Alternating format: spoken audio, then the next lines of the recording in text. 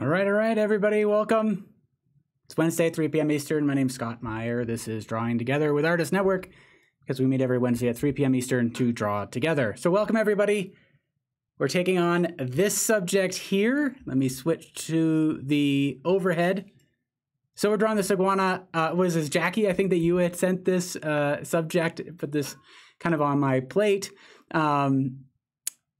If yes, thank you for doing that. I did find this image here in particular that I thought would work for us to deal with today. It's got a really nice contrast between light and shadow. But I think the main focus for me in this subject is really tackling all those details. So this is all about using our power of suggestion to convey as much of a sense of that detail, that texture, without having to get in there and do all of it if you don't want to. So I know some of you may really enjoy getting in there and getting all those intricate details. And if that is your sensibility, then hopefully what this will do is give you a foundation from which you'll be able to continue to build your own drawing and keep moving forward with it. Okay, so if you're new, I want to welcome you. It's great to have you here.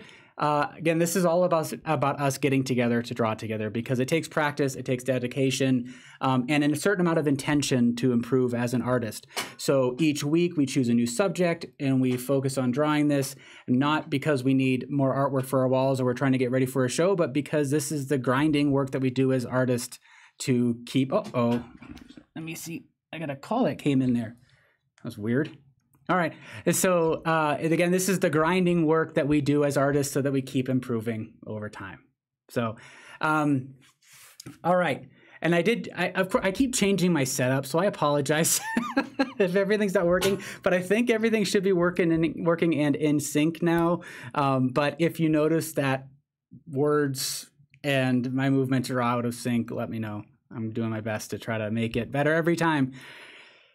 Okay. Reference image is in the description below, so if you do want to follow along, you can find this one that's right below me on the screen, you'll find in the description below. You will also find the link to the show page on artistnetwork.com where you can share your work when you're done. You don't have to share your work, but I love seeing all of it, and I do enjoy both the successes and the ones in which you struggle, because again, this is all about the grinding work we do as artists.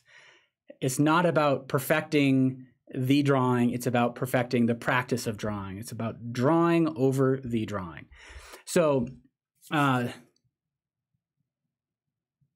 right, well, hopefully I'm in sync a little bit better. When I practiced recording earlier and everything seemed to be synchronized. Okay, let me see. Shoot. I'm going to, this is what happens when you,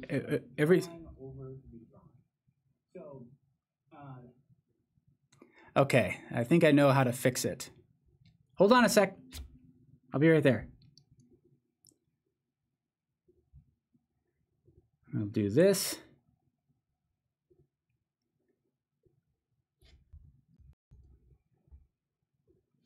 All right, is this better for anybody? Hopefully this is better. All right. All right, I'm going to wait a little bit. Let me see if I can.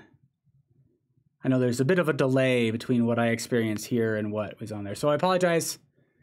I know I keep trying to make things better and I often just make it worse. So I appreciate the patience. If you're new again, yeah, this again, I would love to hear your thoughts about the process. If you have any questions, comments, concerns, if you draw in a completely different way, that's awesome. We want to hear about that, right? I'm going to talk through my own process and tell you how I'm moving from one decision to the next. But you may have an entirely different way of moving through it. And if you do, I would love to hear it. So, okay, so it looks like the synchronization is better now. So hopefully that's going to work. Okay, so let's get to it without any further delay. All right, well, we'll just keep going. I'll try to keep working on this. It's all very frustrating, but I'll figure it out. Okay, paper. I'm working on the Stonehenge white cotton rag paper. That's this stuff right here. If any white paper you have will do. But I prefer this cotton rag paper. I really like the paper that Legion creates. I am working with graphite today, so let me show you what I've got. This is actually going to help. There we go. I have 3 graphite pencils. I have a 2B, a 6B, and a B. So I have my B as my harder one. I have my 2B as kind of a mid-range and my 6B as my soft one. And then I have this 4B graphite stick. So I'll be working with that in the beginning. For blending, I have my trusty blending stump, as well as this new Dynasty brush. It's a large point blend, which has been a lot of fun to experiment with. So I kind of play around with both of them. Erasers, I've got 3 with me today. I'll probably only be using my Derwent retractable eraser and my Kneaded eraser, but I really also like this Vanish eraser. It's a nice soft one that might lift off a little bit more of those highlights for you. So those are the materials I'll be working with. Okay, let's get to it. There we go. Gotta clean things off a little bit. So what I have is my small screen in front of me that captures the overhead projection, so I can be looking at that, and I'll be working from the small thumbnail of the video. So from the video. And what I want to do is actually, I want to get rid of all of this white as much as possible. So I'll be using the side of the graphite stick just to start laying in some tone. And one of the reasons I like to begin this way is that it simply is a great way for me to just kind of leave the typing that I've been doing all day behind and kind of engage with the drawing process a little bit more. A very light pressure. You can actually see I'm picking up some of that graphite on my fingertips because my fingertips are kind of actually resisting the weight of the stick a little bit, and then I gradually lower it down so it's just kind of floating above the paper. And when I use the weight of the material itself and I'm just moving it side to side, it leaves just a really nice soft mark. So again, I'm using this as a way to simply engage with the drawing. And I want to start building up a tone here. The other thing that I'm kind of thinking about is starting to react to the form in a very gestural way. And we'll kind of describe what that is. If you're not familiar with that term, a gesture is simply a kind of immediate reaction to the form. And we haven't done much to really correct anything, or we're not focusing too much, but where we're just kind of reacting to the form almost as an abstraction. And from this, we will gradually refine it. And my hope at the end of this kind of first pass is to build up some value on the page, so I'm not kind of inhibited by the intensity of the white. Right? There's so much white on the page. I'm not going to worry about preserving it either. I'm not going to be able to, once I have something, an area of the paper covered by graphite, I will not be able to, fix it. Like I won't be able to get back to that pure white, but I can lift it off to some degree. Let me see here.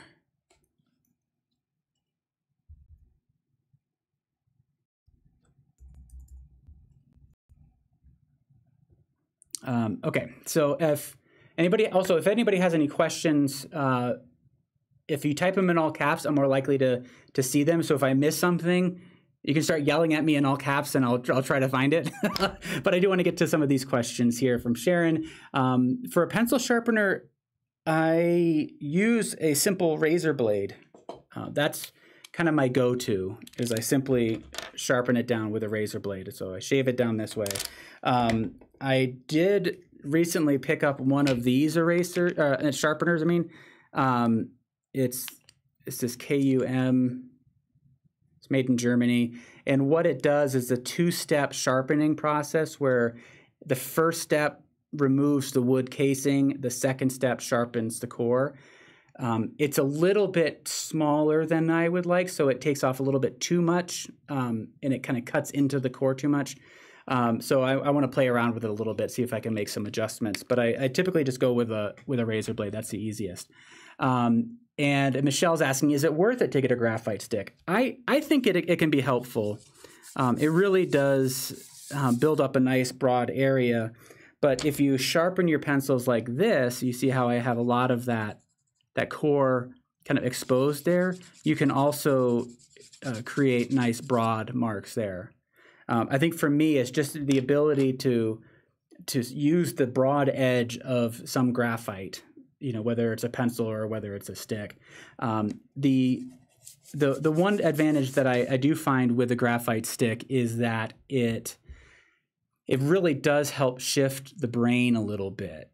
So if, for example, if you're trying to break the habit of holding the pencil in this tripod grip and working with line, and you're trying to incorporate shape more, then a stick might be helpful, because you can't really get into the details without working your butt off, right? It naturally lends itself to creating these broad abstract marks.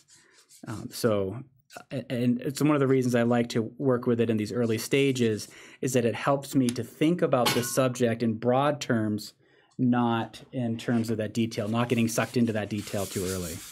I'm going to wipe this down. It's pretty sloppy at this point, but we're going to keep smoothing it out as we go. So I'm not worried about it being, perfect and smooth here. And I'm going to take a few more passes at this with a little bit more attention being paid to the shapes that will ultimately suggest the iguana. And I'm trying to be precise with my words, because I'm trying to remind myself that at this stage, I'm trying not to think about it in terms of iguana. I'm thinking about it in terms of shapes. Okay. As soon as I start thinking about the subject by its name, as an iguana, or if we're drawing an apple, then one of the risks we run is in using any kind of preconception we have about the subject to inform our drawing. So then we, if I think in my head, what an iguana might look like, that mental image that is, kind of a construct of the verbal definition starts to take over. And so if I'm just thinking about it in terms of shape, general value, things like that, then it helps me to see it more as an abstraction. So as I make the second layer, one of the things I'm also trying to be mindful of is the general direction of the marks. So kind of changing up the direction to create very subtle kind of cross-hatching in that tone. So now squinting your eyes, blurring your vision, is another really helpful thing to be doing at this stage. So at this point, nothing I'm looking at is in sharp focus. And it is, it's all blurry, and it's just forms and values. Now, if you do get a block of graphite, this has been well used, so it's really kind of smoothed out, and it's got a bit of a camber to it. So I can lay it down flat, but I've also kind of worked with it. I've been rolling it kind of like this, so that if I need to create a kind of a smaller mark, I can just tip it up a little bit, and if I need to pivot even more on its edge, I can actually create sharp lines. So you can get quite a bit of a variety of marks out of a simple block. And now I guess as I reflect on what is helpful about this graphite stick, one of the other things that I find helpful is that I find that the block or the stick of graphite lends itself to the way I think when I'm painting a little bit more than if I'm using the point of a pencil. You know, thinking in terms of washes or broad strokes with a flat brush or things like that. So there's a kind of a painterly mentality that I'm incorporating into this process that, you again, may not be right for you, but hopefully gives you something to think about. Okay. And as I do this, I'm not putting a lot of pressure on. I'm just kind of doing a light, light circular motion over this to blend it in. I'm not too worried about any of the texture showing up, especially in the center where the iguana will be. The tooth of the paper is going to be helpful in us describing that texture that's really kind of noticeable in the iguana. All right, so this really helps get rid of that white paper. I feel better about that now. I can kind of breathe. Because it can get too bright, and this will help us to calibrate our understanding of the values a little bit more effectively, and control the quality of light and shadow, and in particular, as we get to the end, the form. And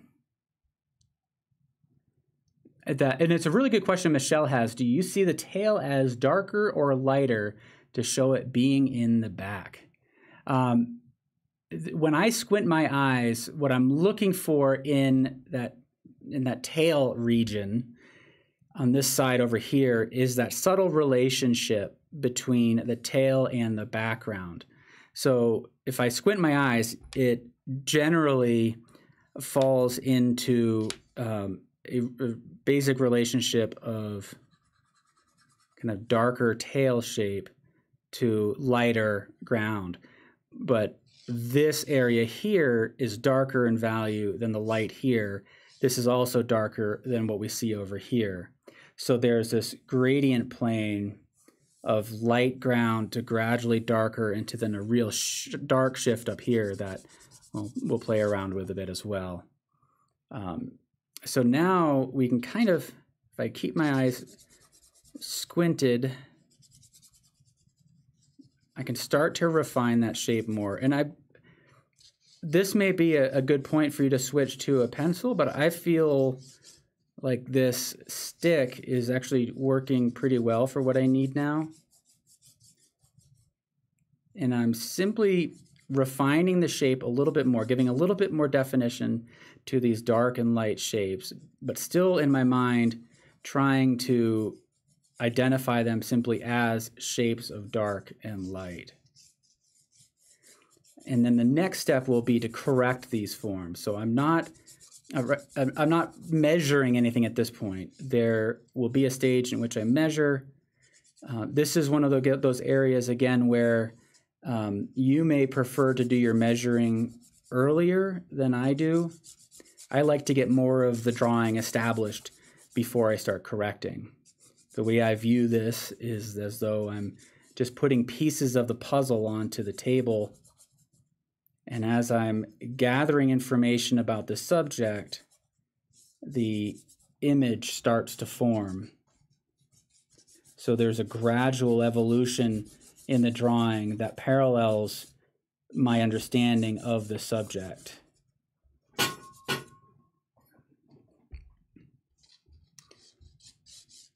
And so I'm simply reacting to it. This is a good time to use an indirect gaze. So what I mean by that is if you have your reference image adjacent to your drawing, you can fix your gaze on the reference image and make your observations while your hand is moving on the paper adjacent to it. And you can kind of use your peripheral vision to help you guide your marks. But you keep your gaze fixed on that reference because that's where the information lies. What happens for me is if I start to put too much attention onto the drawing, then I'm reacting to the shapes on the page, not to the reference image itself. And this is true when you're working from life, and is perhaps even more valuable when you're working from life, to make sure that you put as much information, much of your attention onto the subject, especially early on. And and let your marks be a reaction to your observations, not to the drawing itself. Because then what happens is we can kind of get stuck in a feedback loop. And I've done this many times myself. I've seen that with many students as well, is this kind of you taking a mental snapshot of the subject and using that to feed a drawing for the next 2 or 3 hours and barely looking back at the reference image, because you can recall that snapshot with a certain amount of confidence, but that image may not actually be as clear as it may feel. So if you need to really force yourself to keep your observations fixed on the subject. I don't know if that's true for any of you, or if that resonates in any sort of way. But I'm just kind of speaking from past experience and some of the things that I've had to overcome as I've been drawing for the years. All right, so as I'm blending now, I can use my paper towel to be kind of strategic about how I'm blending by observing these shapes.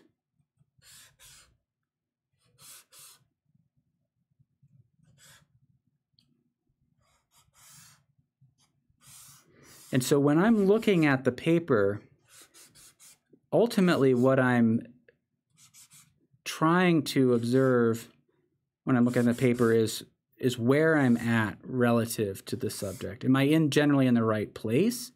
Not does it look right?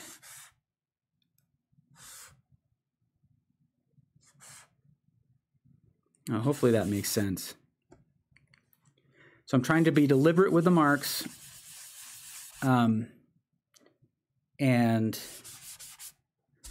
you just kind of strike them and make sure I'm generally in the right spot.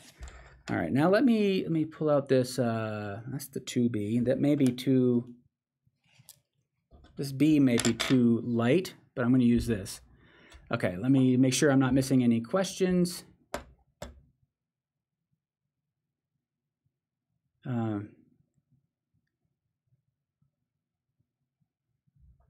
All right, it doesn't look like there's any questions, but hello, everybody. If I haven't said hello, hello and welcome. If you're new, welcome. This is Drawing Together with Artists Network.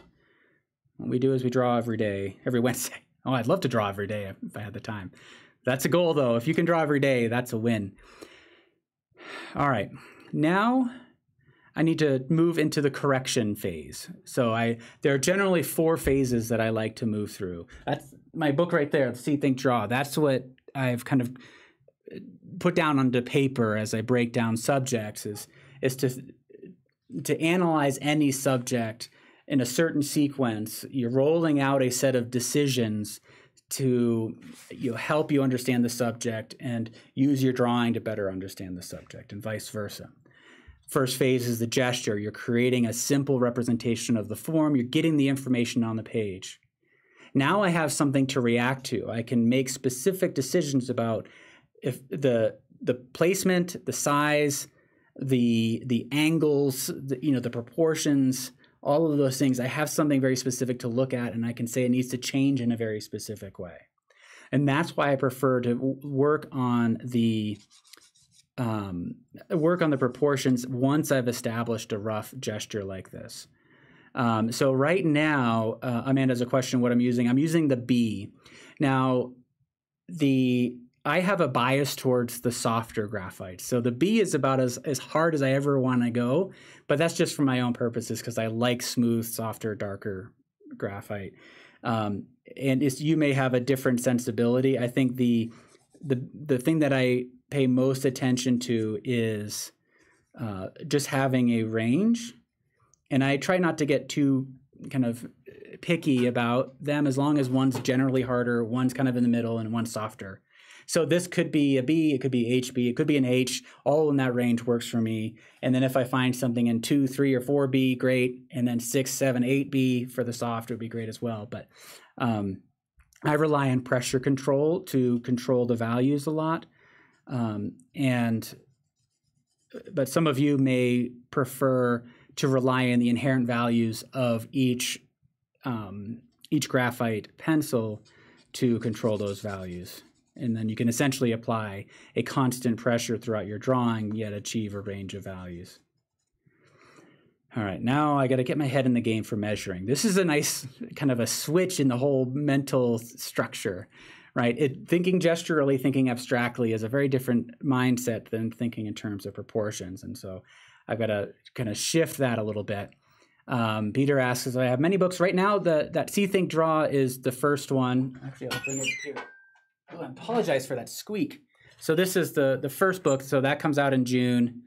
It's available for pre-order now, but it's full of projects very similar to what we do here, where you're starting with a gesture, you're moving into calculating and measuring, and then you gradually refine from there. And so we cover all sorts of fundamental drawing concepts like proportion and value, like we saw there, but through the creation of these certain projects. And each project then follows a similar structure so that you, if you're beginning, you kind of have a framework for navigating through any subject that you are compelled to draw. All right. What am I gonna? I'm gonna use this front leg kind of as the anchor. And my first step is going to be to work with some angle sighting. So what that is breaking down the form into simple angles. Right now, I'm simply observing the angle and estimating how it might be placed on the page. For greater precision, though, what you might do is if you have your reference image in front of you, close one eye so that it flattens your depth perception.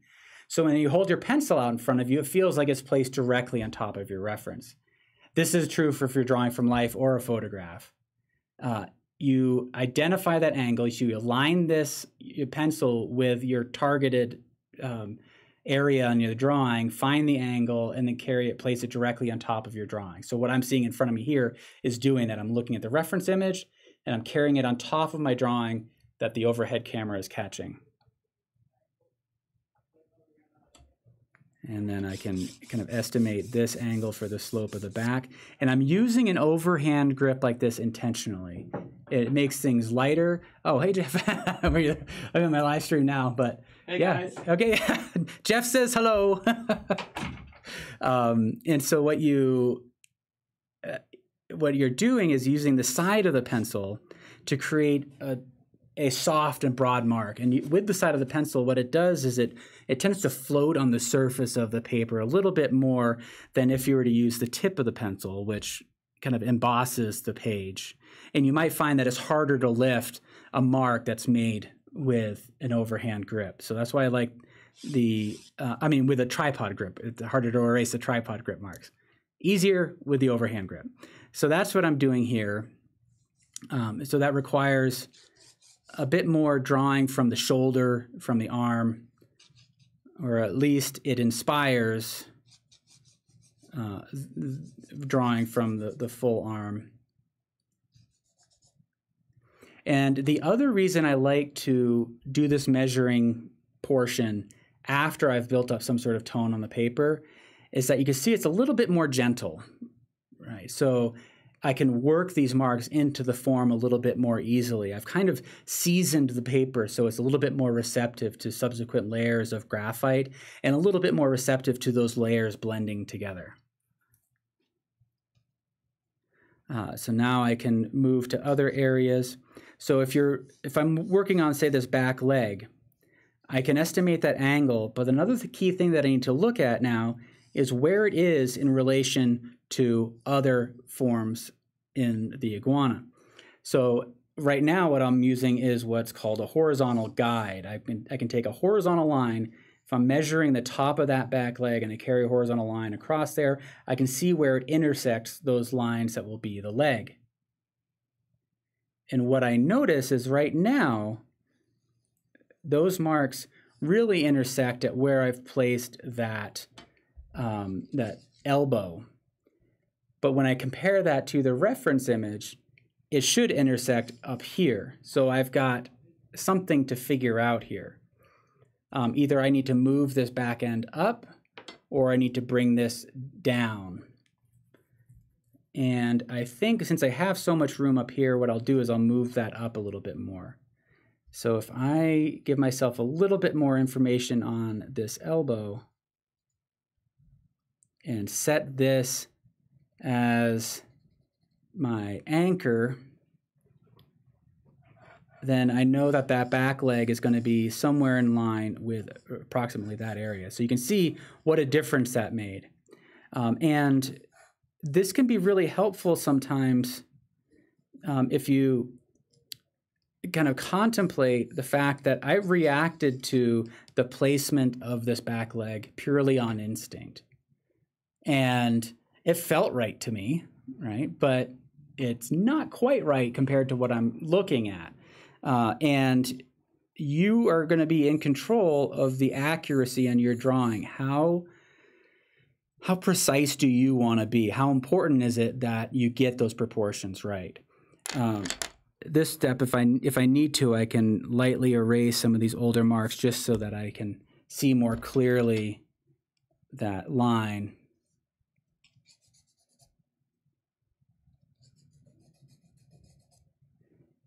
And now I can move up here to this tail. And one of the things I observe as I angle sight is that, you know, there's a feeling that that tail kind of sticks up at an angle out of the back, but it actually at that intersection point, it's a horizontal line.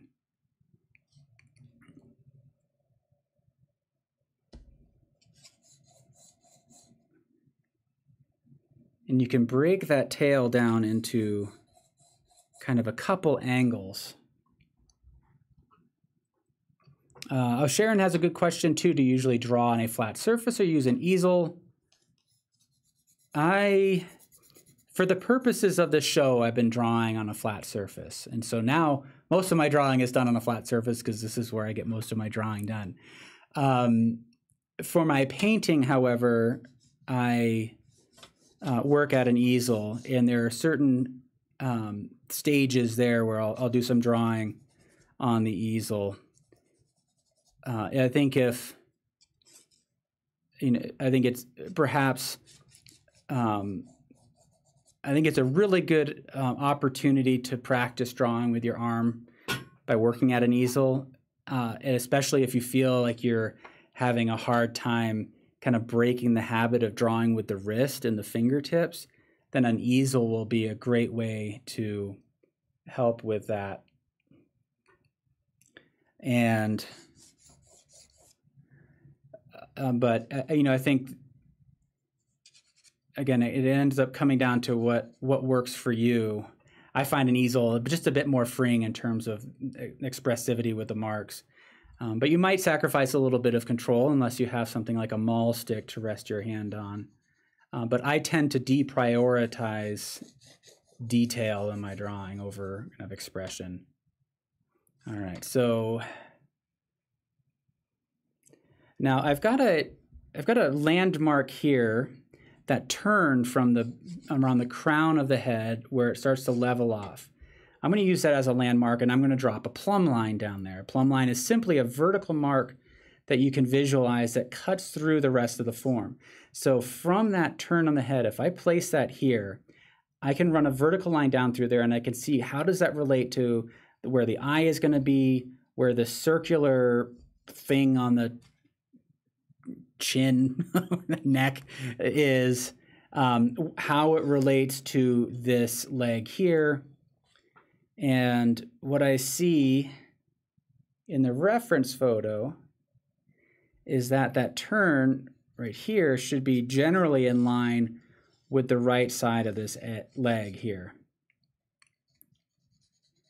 Now, it does come to mind the idea of, you know, drawing from life or drawing from a photograph. You know, for the show, we work from photographs because that's the easiest way for us to do this together online live.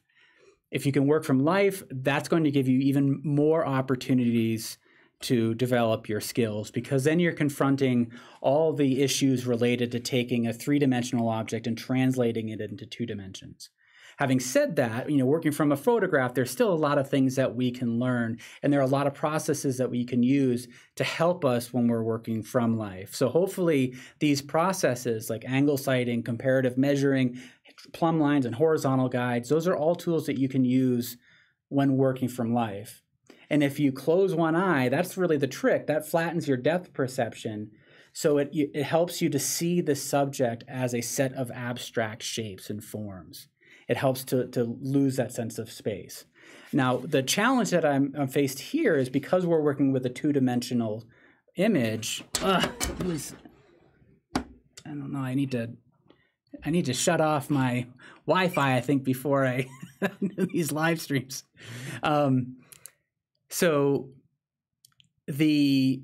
Again, I just want to kind of bring that up because if you do have the opportunity to work from life, it will give you some really good opportunities. And especially if you're working with wildlife, then you're also confronted with speed and pace of your observations. I've been really contemplating that a lot, and I'll talk a bit more about that, but I do want to get to some of these questions. Dallas is saying, how long have I been drawing like this? This process, well, it's been an evolution of my process, but I've been drawing with intention for 25 years, a little bit longer than 25 years. And over those 25 years, I've come to understand the drawing process in a variety of ways, and have just kind of settled on this way of thinking about it. All right, I need to get that overall angle right here. I'm going to turn off the focus there. It should be manually focused. That way I won't focus on my hand anymore. And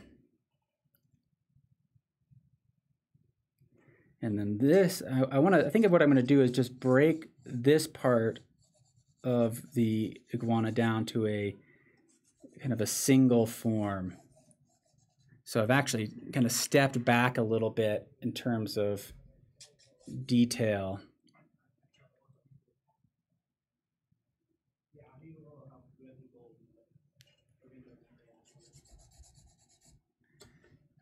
So here I'm gonna I need to pull that front part out a little bit more. So now I've kind of broken this neck area down into 1, 2, 3 angles into that leg. And so there's this turn on that back leg there, the back front leg. And what I'm doing is visually, I'm just checking in to see where I am relative to this part of the body. So that becomes another thing that it becomes second nature after a while. You find yourself making marks, but as you're doing that, you're doing quick check-ins to see where you are relative to other aspects of the form. So as I make this line, I'll do a quick mental check-in to see where that aligns vertically as a plumb line to the rest of the figure. As I work, say, on some of these marks here on the neck, I can do a check-in to see where I am horizontally compared to that tail. So you're really bouncing around the whole drawing in the process that I'm working with. So rather than kind of finishing in one area, moving to the next and moving to the next, I'm building everything all up at once, and I'm trying to make connections between various elements. And now back to kind of gesture drawing, because this really relates to detail. And we talked about gesture, and we looked at gesture in these early stages of the drawing. And now we understand gesture from a large kind of scale understanding. What I want to kind of propose and see if this is helpful to anybody is to think about the idea that all drawing is gesture drawing. That's essentially the way I like to think about it. Every mark you make has the opportunity to become a gesture that defines something, whether it's defining the entirety of that form or whether it's defining a simple kind of fine detail. Try to think about those marks as a gesture of that thing. You're reacting to that form, right? And I think that will be really helpful as we move into the kind of the more refined areas of the drawing, and we want to try to suggest some of that texture and really cool kind of detail of this iguana. Okay. Let's see. I think there was a in Edie saying, yes, this is a graphite stick here. This is a 4B, and it actually came out. This is, if you're really not sure what to get, this General's Drawing Kit is a great one, and it comes in that kit. It gives you charcoal, it gives you graphite, it gives you everything you need, really, and it comes with these sticks that I find really useful. Okay, now I've kind of mapped out the form with greater precision. Now I can start it to move into a refinement stage. Oh, I was just looking for my paper towel, the one that's in my hand. Before I start to kind of erase any lines, I don't actually generally kind of erase out any of my guidelines. I'm going to leave them on there because you never know when actually one of these marks will be helpful in describing something later on. I think a lot of what we're going to be playing with as we contemplate using the power of suggestion to describe this form is really just observing what is happening on the page. What are some happy accidents that we can be using to our advantage? At this stage, I can kind of start to smooth things out a little bit in the background, but I'll come back to that. So kind of a quick tip, if you're looking at an area like this, see how it's really blotchy? I'm going to target the lighter spots in between the darker blotches with this overhand grip, changing up the direction of my mark. So I'm doing kind of circular marks and hatches and figure eights, all sorts of marks. Start to fill that in a little bit more in those light areas.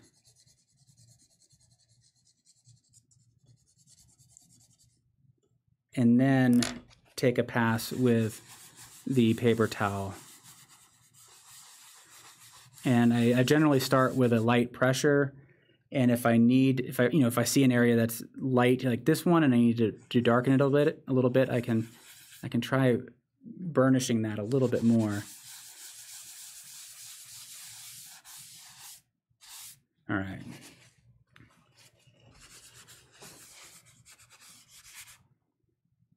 And I don't think I need it to be super smooth back there. I can clean that up later if I need to. So what do I want to do now? I think the next stage I'm going to move on to, so I'll move into like my medium graphite. So this is my 2B. And I have a larger scale reference over here on the left that will give me a little bit more information. So if I were to focus kind of purely on the front end of the iguana, I can move through and start to refine that a little bit. Now, you can see that I'm taking this in stabs.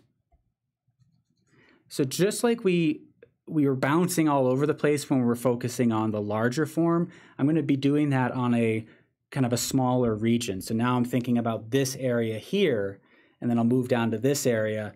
But I'm not moving from spot to spot to spot.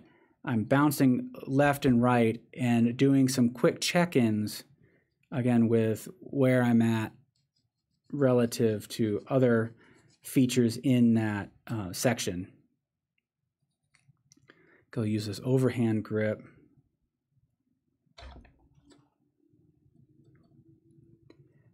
Now, one of the things that you can start to do as well is start to make observations about the overall texture. So, for example, in here, we have this kind of mane, and I'm observing all these spikes, but rather than getting in there and getting overwhelmed by all the individual spikes, I'm thinking about generally what direction are they flowing in, and then allowing the pencil to move in that direction.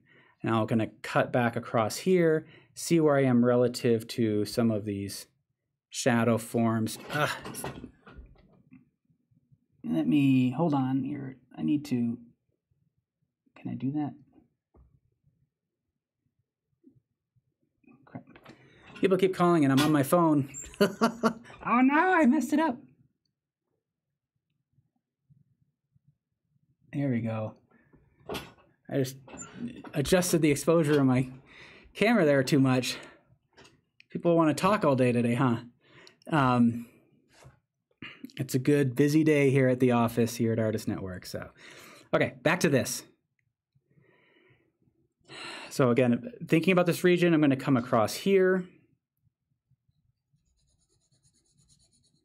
and think about those forms. Now I'm confronted with this area here that, where did my kneaded eraser go? I dropped it. I'll do some subtractive drawing here. So when I'm using the eraser, it's not just a way to clean up mistakes. I'm trying to use it as a mark-making tool to describe structures.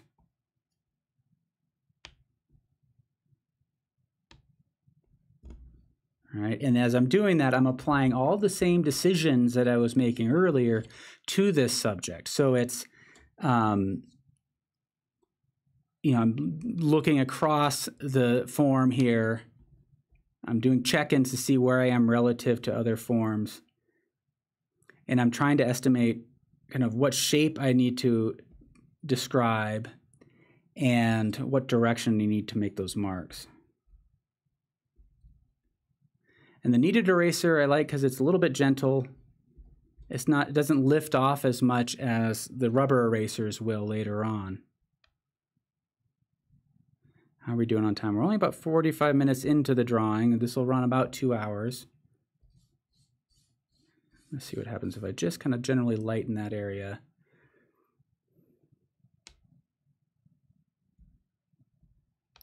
And I'm still keeping my eyes blurred, so even when you can see when I'm squinting, but sometimes even when I'm not squinting, I'm just letting my gaze relax. One of the reasons I like to do that too is that I don't have to look at myself as well. Because I'm looking at myself on the screen and it's really disconcerting. It's distracting. And so if I let my gaze kind of soften, then I just become this blurry shape in the corner. Okay, so now I'm kind of doing some subtractive drawing to start to define some of these forms here, defining the light and shadow shapes. Let's see, and then here, I can refine that a little bit farther. So let's go into that. I'm going to move into the B here.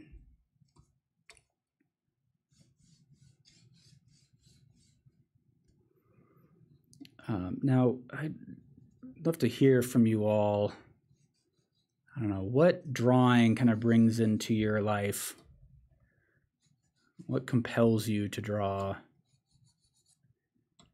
It's one of those things that I think we sometimes kind of take for granted, that we may all be entering into this strange compulsion for the same reasons. But when I talk with people, I find that we're often motivated, you know, we're all coming from different places. Let's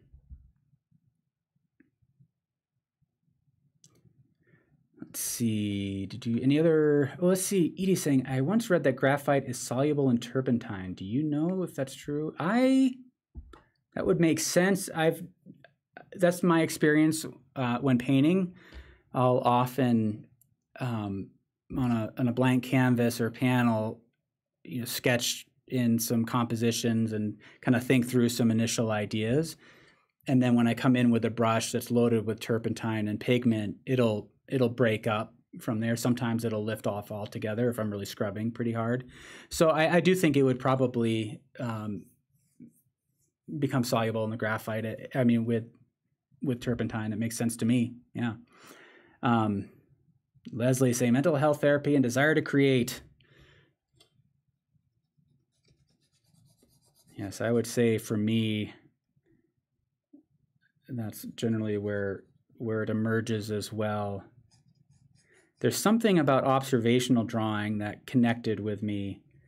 The idea of just simply looking and reacting to the form and becoming kind of more keen observers.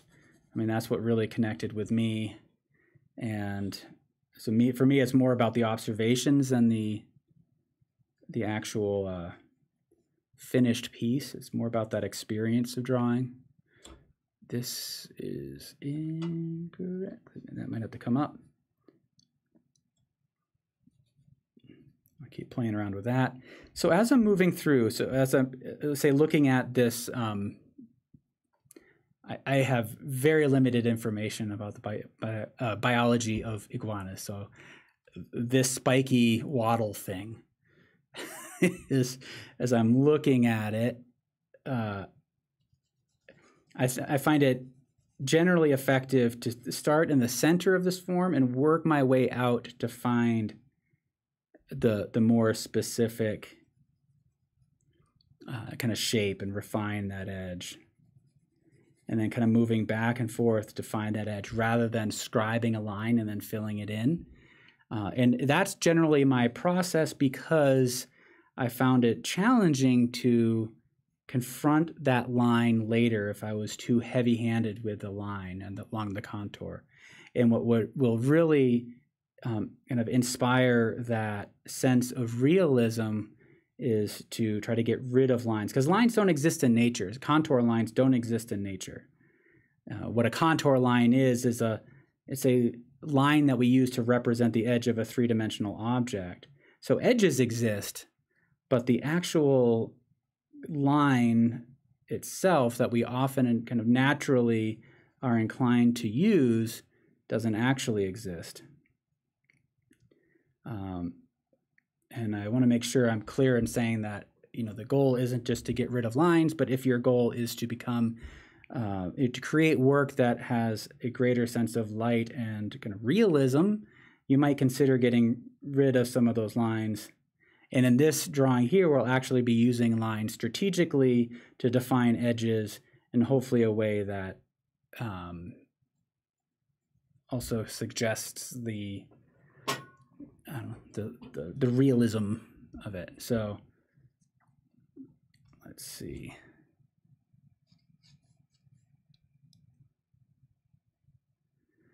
I want to really understand this shadow shape. Now, shadow shapes are really helpful things to observe. And what they are is that in this case, we're dealing with a form shadow. We have the iguana that goes from light into shadow. That shadow crosses many forms. We can see a distinct change in the texture underneath, kind of inside that shadow shape. But if you squint your eyes and you get rid of all of that texture, you can see a more distinct kind of triangular shadow here. We see a shadow here that kind of catches on its lip, that kind of merges with this shadow off to the right. We see an overall shadow shape for the eye as well.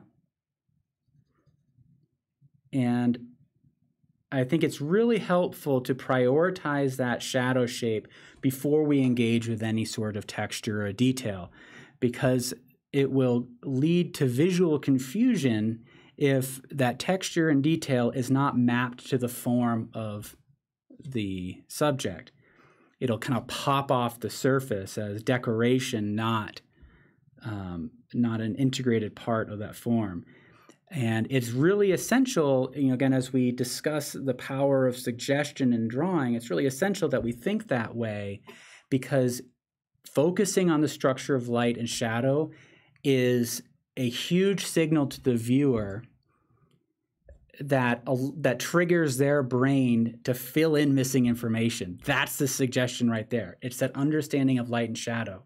So, for example, at this stage, the transition, the gradient between light and shadow is an important one that becomes one big clue that our brain will be using to start filling in information.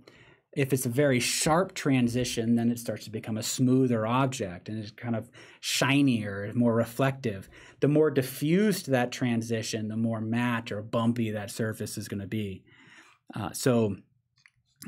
Thinking about those general transitions is really helpful. So if you look down at this section, for example, you can see variations of light and shadow.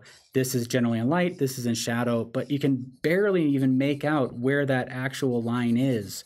It's such a smooth transition. And that in itself is really helpful in suggesting texture.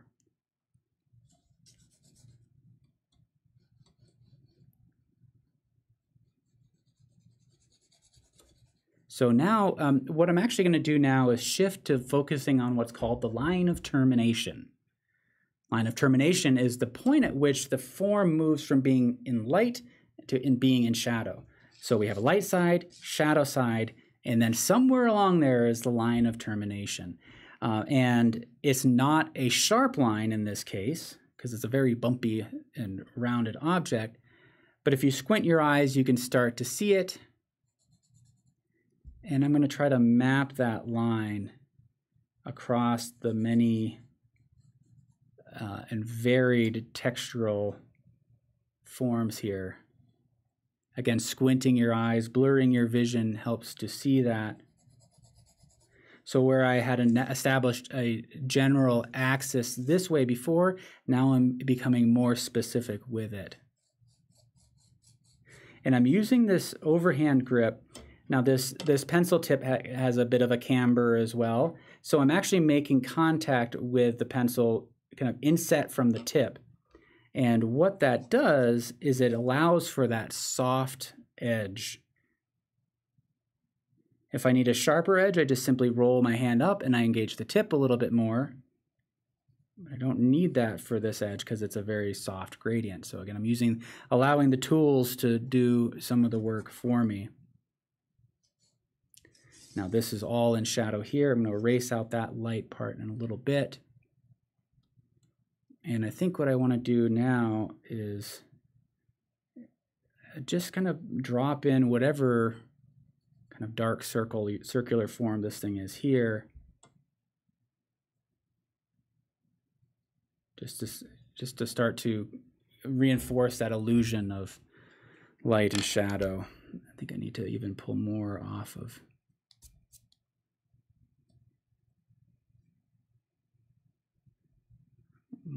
this. That a kneaded eraser didn't do a whole lot. Okay. Now I'll keep drawing with this eraser because it's fun. Very light touch, just kind of skipping across the surface, using it really only in the light side of that edge, of this form, I mean.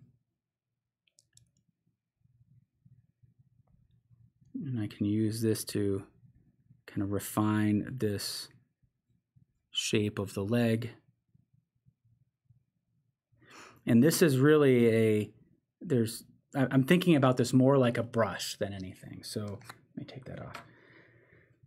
So you can see I can create a fine line if I run it along this way along the edge, and I can also drag it up and around that form, and that starts to suggest that form and volume.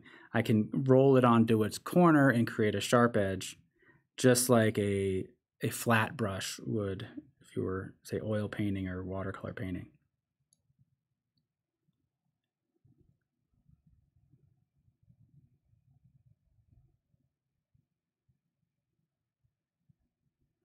And this is all, I find this all really helpful for when I'm actually painting.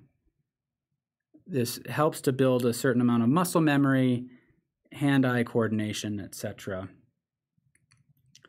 I'm going to kind of move back up into here. And maybe what I'll do is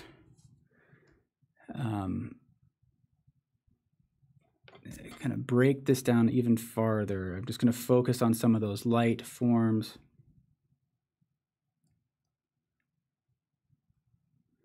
And I'm paying attention to the edges here. So again, I'm kind of just like with a pencil, rolling it on its edge to create a sharper edge, kind of leaning back on it, flattening it out to create a softer gradation, and starting with a really light pressure, leaning in on it more as I need more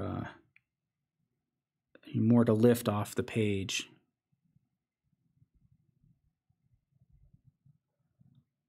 There's a light there, and then I really like this light on the kind of the eyebrow there.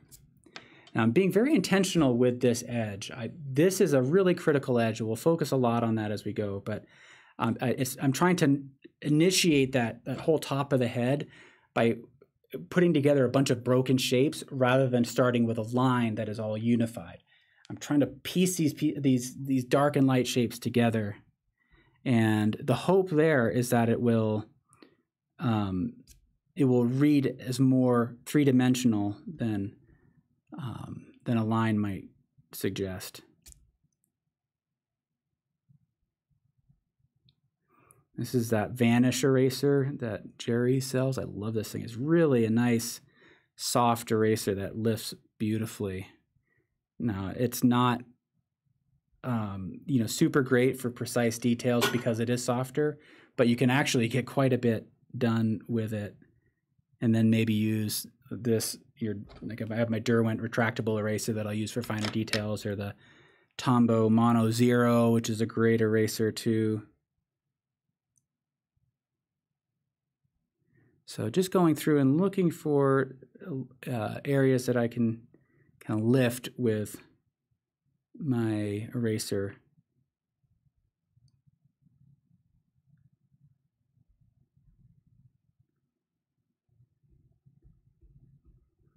And again, I'm thinking more like a brush with this, so dragging across it. And then if you can, even start to kind of sculpt the form. Any chance you can get to explore the cross contour of the subject, I think will be helpful. So imagine, you're dragging this up and over around the form, and it will help you to understand what direction to make your marks.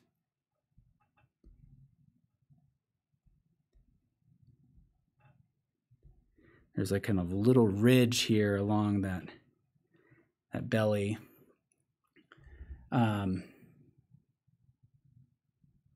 Thank you all for contributing what your motivations to draw are. I see relax and chill, expanding creative mind, desire to create, something worthwhile to do.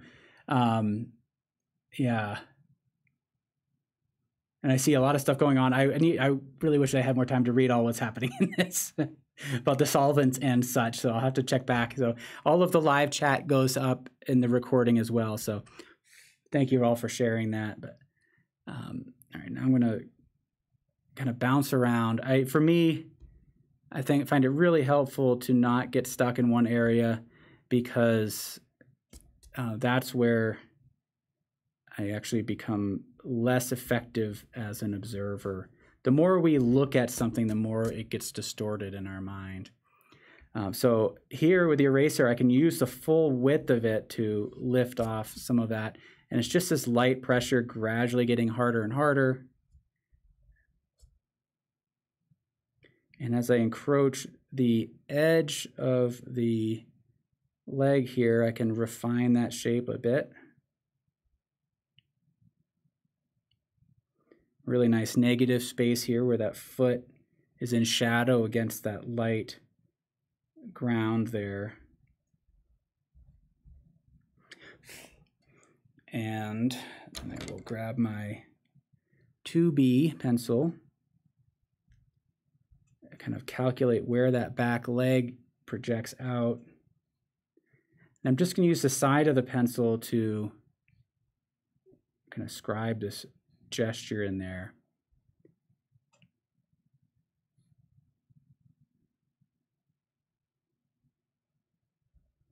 Just a really subtle shadow under there. I'll kind of come back to that, but I want to place that and not forget it. Back to this area. Now this edge here is soft where you have a shadow. Edges are really important. They're things that our brain relies on to interpret form. It also is how we control focus in the drawing, where we draw people's attention, is where we're controlling that contrast between sharp and soft edges. Lost and found edges is another term that you may hear.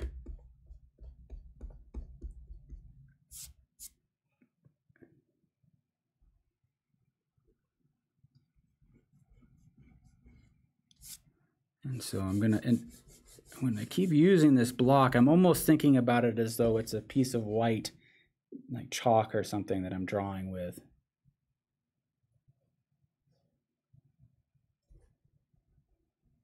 And just switching to my left hand so I can see this right edge a little bit better.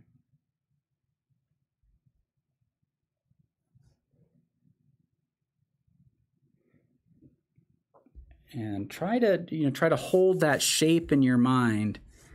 Go slow, go deliberately.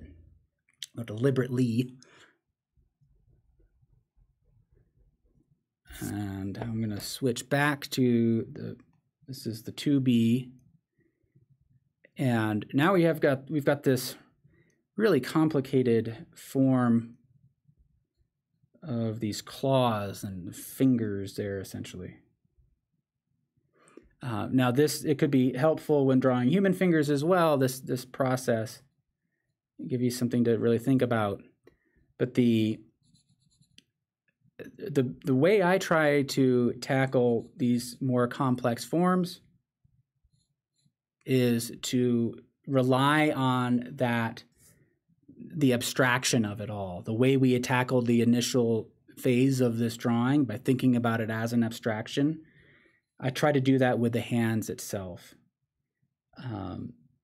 They are, they're areas that are easily filled in by the viewer's mind. The classic example is if you look at like most cartoon figures, they have 4 fingers instead of 5. And why? Because we don't count them, right? We're looking at them gesturally. And often the most effective renderings of hands can be just quick gestures. And so what you may end up doing as part of your process is,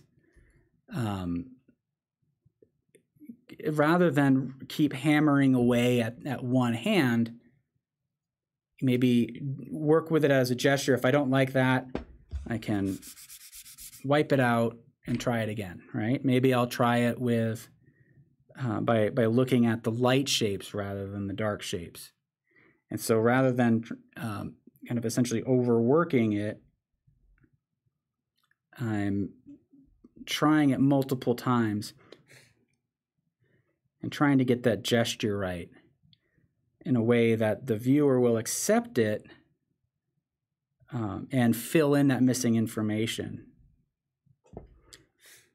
So now I have that light shape. What happens if I draw this dark shape, squinting my eyes so that I can see it as an abstraction?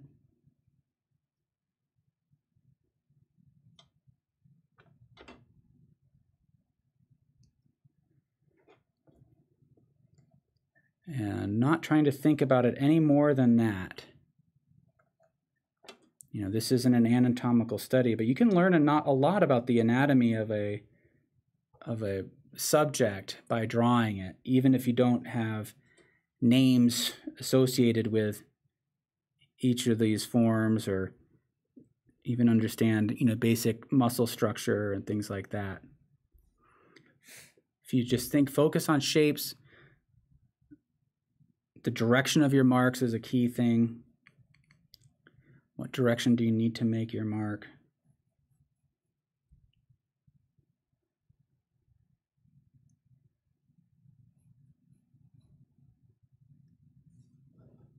Okay.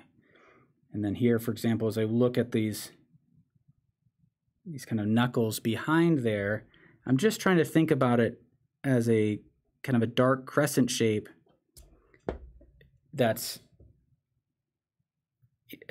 connected to this foreground shape in a particular way, right? Can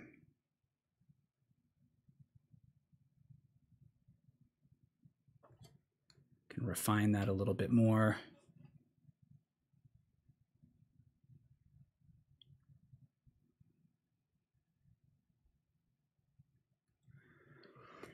Okay. Lollipop strawberry is no worries if you're late. Heather's saying, I think for me, drawing has been something I have done since my earliest childhood, so it's just such a natural thing for me. It's also something that you shared with your dad, which is awesome. That's the best thing. If you can, you get a lot of questions from people asking, what should I do to support my child, whatever age they are? And I think the best thing you can do, the first thing that needs to be done is just simply draw with them and make it a safe place to do that. And establish this idea of just practicing and doing it, and essentially, putting some intention into it. So I just used the side of the eraser as a wedge to pull out that highlight. So now you can see the rest of this shadow shape has not been really clearly defined. Now we got this little kind of sky hole there.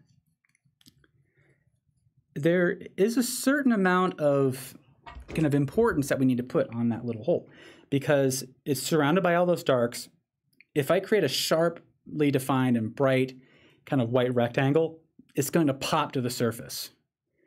To make it feel believable as though it's a simple gap in the shadow that's cast on the ground, I have to pay attention to the edges, how it's a diffused edge down in here. It's this sharp edge here. It's a sharp edge here. And then it's diffused again back in here. And what that does, even though it's very subtle, it's a really helpful thing to help define that sense of space, the spatial relationships between things. So then we kind of accept it as though this right in here is a bit of that back leg. I didn't place that highlight quite properly. I need to move that a little bit to the right. So I'm going to just kind of smooth that out. If I look down from here relative to the edge of that leg, I need to bring it in right about here. And I overstated that. That's fine. There's too much of it. Now I can go in and refine it. And again, look at that, where you have sharp edges and where you have diffused edges. So it's a sharp edge along here. And then it's diffused right along in here. So I can kind of work that edge a little bit with the pencil with these circular motions.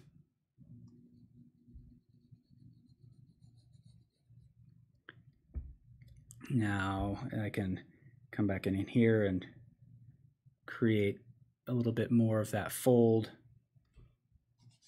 Now there's still a lot of work that needs to be done in the shadow area, but I'm mostly just kind of giving indications of where these forms need to be. Okay. I got to keep checking here like this.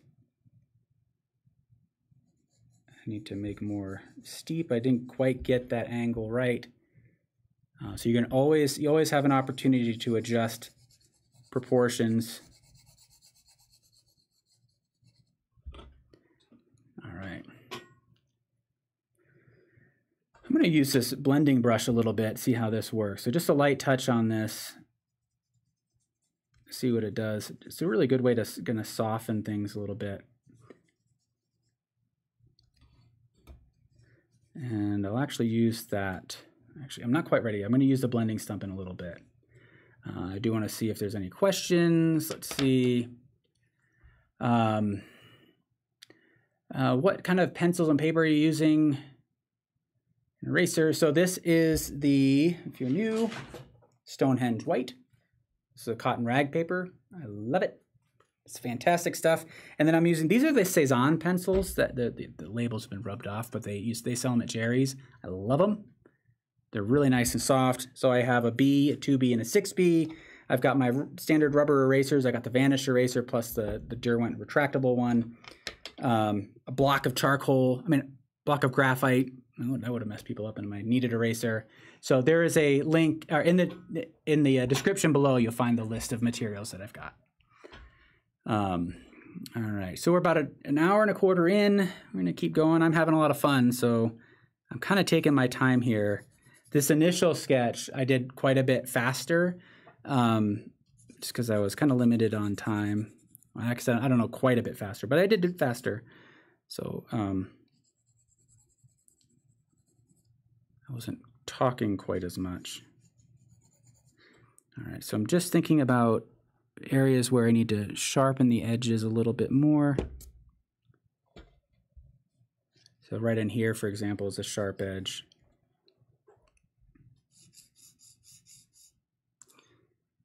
I can refine this form a little bit.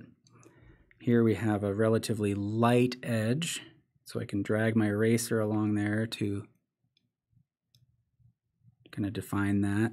But what I'm gonna do along this to create that gradient, I'm gonna use the side of the eraser, so use that back corner to create that sharp edge, but kind of lay it almost flat. I'm just kind of leaning a little bit into that edge. And it picks up and creates that turning edge there. So it's scraping along the side here, and it's creating that nice soft gradient.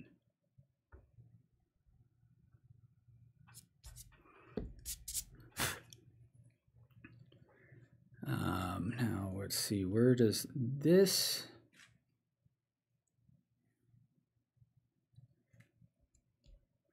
Something I feel like I need to move this in. Let's see. All right, so doing some measuring here, if I accept this head as a proper dimension, I can use that to compare to that space and to that space. So it looks like it's actually correct. I think what I've done here is I've drawn this back leg too flat.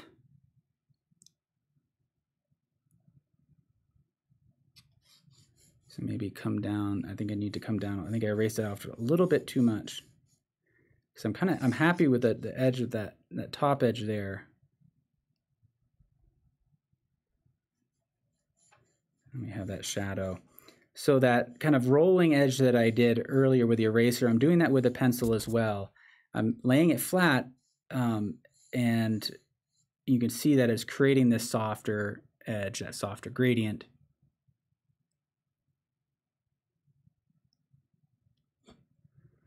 And I can do that with this shadow form. So I'm actually going to create that shadow. I'm doing just these quick kind of vertical marks. I don't want a hard edge. I want something really soft for that tail.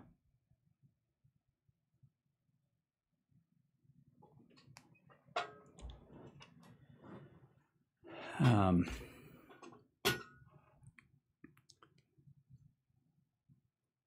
right, now I think what I'll do is actually I'll work from the background forward. Right now, this tail seems to kind of be sticking out a little bit. And the reason it's doing that is that this relationship between this ground here, that line, and this value here is staying the same as we move from foreground to background. So I need to create some more variation. And one way to do that is to kind of lighten this ground a little bit more. Actually, maybe I'll use the Kneaded eraser here. And it being kind of gravel, I can be a little loose with it.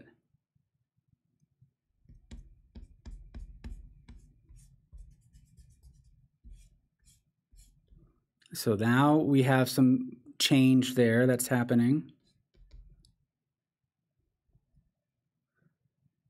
And I can carry some of that down into here as well.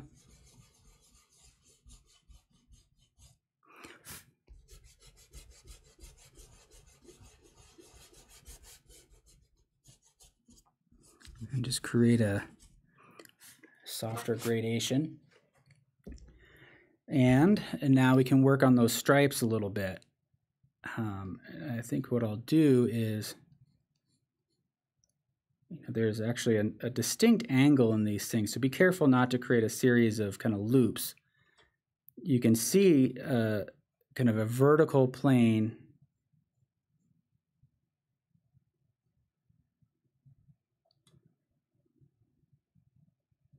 Now, as I'm doing this, you can see that this pencil tip is highly irregular. Let me see if it'll focus on that. Come on. It's not wanting to do it. There we go. Crap, it's not doing it. There. But you can see how it's irregular. It's got that sharp point, but it's got all these bumps and stuff to it. So as I lay it down flat, there's an irregularity to those marks. It's not a clean brush stroke. It is, it's creating this irregularity, and that's really helpful for creating things essentially that are out of focus. I don't want to draw a lot of attention by making this highly rendered at this point. I want to start with it being kind of loosely rendered. So now that I've added some of those stripes, that also breaks up that edge. And I can do that even more by lifting some of these lighter spots. I'm just tapping with the eraser. And so again, the hope is that this is going to suggest things more than really define them. And if you do want more precision here, the next step you can do, let's see, if I lift off a little bit more of the light areas between, you can come back in with a more precise mark like that to kind of create a sharper edge. But I started that edge, I started these darker bands by putting in some more irregular marks. And so now I'm just kind of playing with those variations there. And then what defines really the edge here is that contrast between those vertical marks here and that horizontal erased edge on the leg there.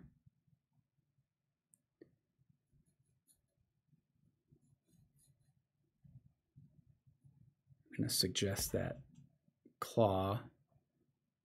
Well, this is a wonky one here. This does bring me back to my high school art days.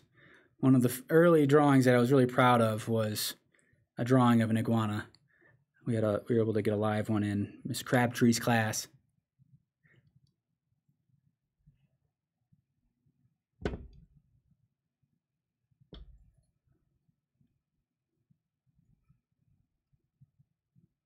All right, just erase out a little bit of a highlight. So I'm not being really careful at all. And I feel like there's something that happens in the viewer's mind when we recognize that the artist has made an intentional choice to not be precise with the marks. It's like the brain says, all right, now I got to work a little bit harder. I'm ready for it. If you get caught in the middle where there's a lot of information, it's highly detailed and precise, but it's not quite accurate, then the brain doesn't quite know what to do with that. What to trust, essentially. Do I trust my observations, or do I trust the marks that the artist has made with intention?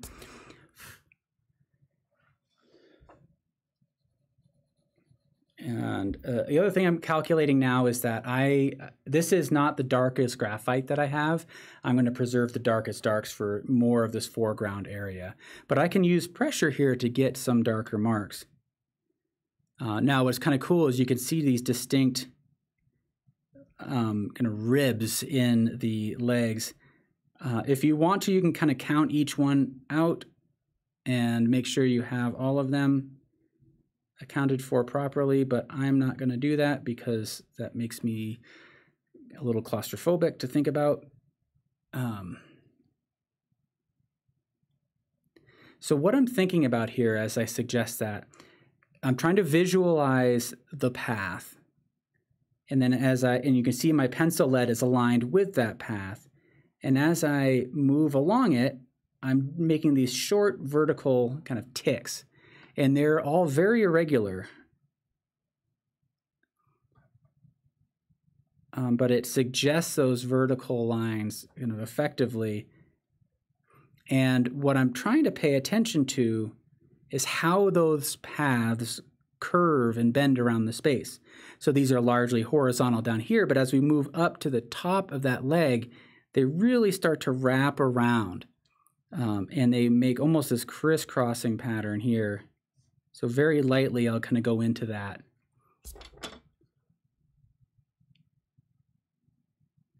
Maybe if you need to sharpen it up a little bit more, you can drop in a little bit more information, kind of drop a line in there to sharpen it up.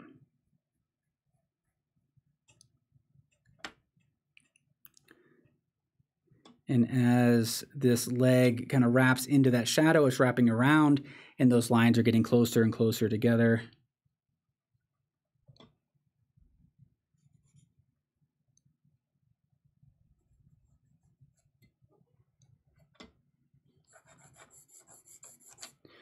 Now the other thing I can do is, now that I have those dark marks there, I can use the corner of the eraser to lift out kind of highlights along those ridges, kind of between them. So I'm just kind of tapping along that path.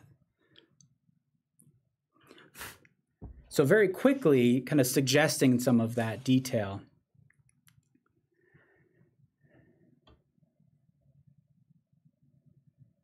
All right, welcome everybody. If you're new, I want to welcome you. This is Drawing Together with Artists Network.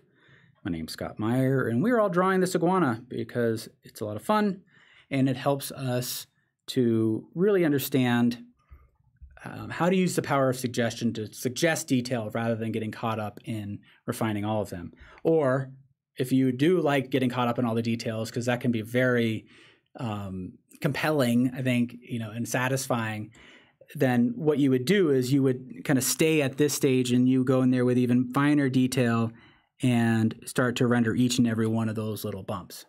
But I'm going to stop here for that. Now, one area that I find is easily overlooked, but very important, is this transition from the tail over the leg into that kind of the body. So he's or she is moving away from us. There's a distinct angle where there's more of an angle away from us than kind of that broadside.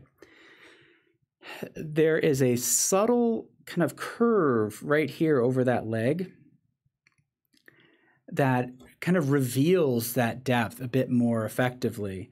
And you can start to see this pattern as it transitions from the stripes along the tail up that body. And so that information right in along here is really helpful. And what you're trying to think about is squishing all that information into a very fine, kind of small, narrow section of that body. And now as we move up this, it's not only is it moving away from us, but there's also kind of a rounded quality this way. And you can see 3 distinct black bands. Now I'm going to use the same technique as I did over here, but for those bands. And this one is really close to that edge because it's kind of wrapping up around that side. In this case, I'm actually holding it this direction, but just kind of scribing downward. And then as we come around, there's this other stripe here. And again, that irregular shape to the pencil is really helpful. So I'm trying to visualize that path and really wrapping around that cross contour of the form. If you're not familiar with that term cross contour, what I'm talking about is we described contour marks earlier as defining the three-dimensional edge of an object, or the edge of a three-dimensional object. Cross contour marks are ones that you use inside those contour edges to reinforce that form. So, you know, if I go like this, if I make a mark that goes like this, that looks totally out of place because we're starting to understand this as a three-dimensional form that has volume this way. And we know that these marks follow up and they have a logic to them. This one runs counter to that logic. So now we're trying to figure out what that mark is. So let me get rid of that.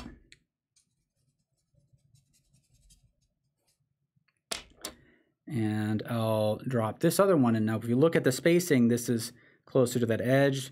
There's a bit of a gap here, and then this gap is even larger. I'm going to pay attention to where it intersects this leg here.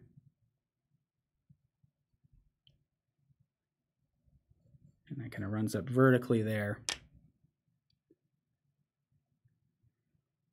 And those three marks really help to define that edge. So now as we move here, you know, one of the things you can start to do is really try to visualize marks that follow along that cross contour. What is that form doing?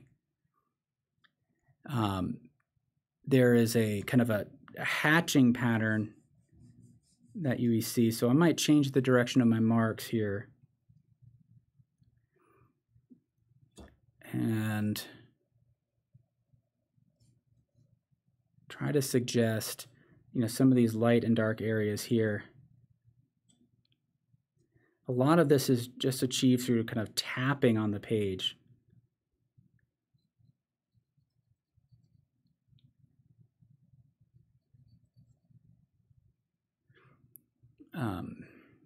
So sorry, this is requiring a little bit more focus.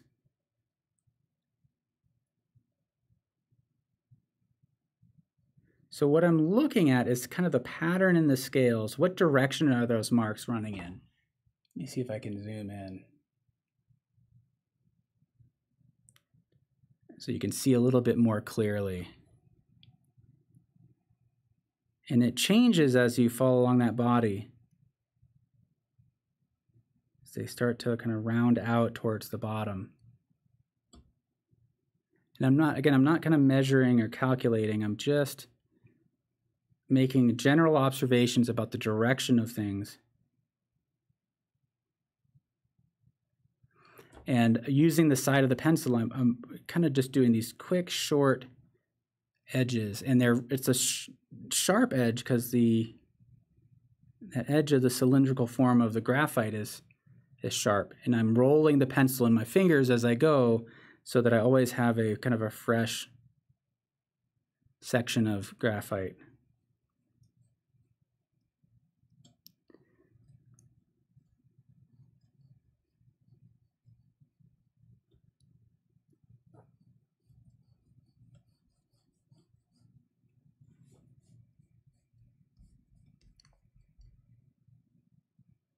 Now, as I'm looking at some of the pattern in here, kind of quickly reacting to it. Let me zoom out a little bit more.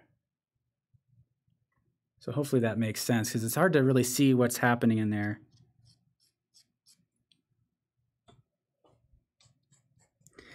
Now what I can do is use this. I'm actually going to sharpen my eraser again. This is my retractable eraser. Sharpen that so that I have a nice sharp point. And I can use the eraser in the same way to lift off some of those areas where the highlights are a little bit stronger.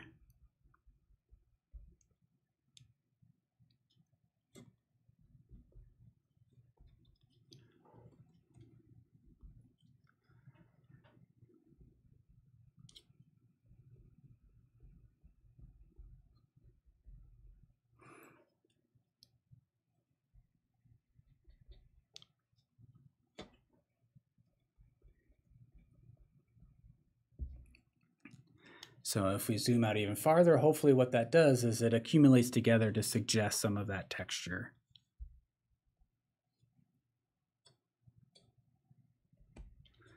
All right, and now we kind of keep working around the form, doing that same kind of approach. Now the area that is going to be really kind of most important are the transition areas.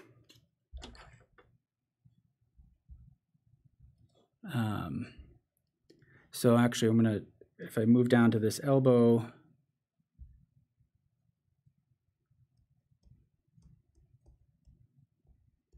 so the same kind of approach that I was using on that leg here, I'm going to use on this, kind of prioritizing these kind of vertically oriented marks.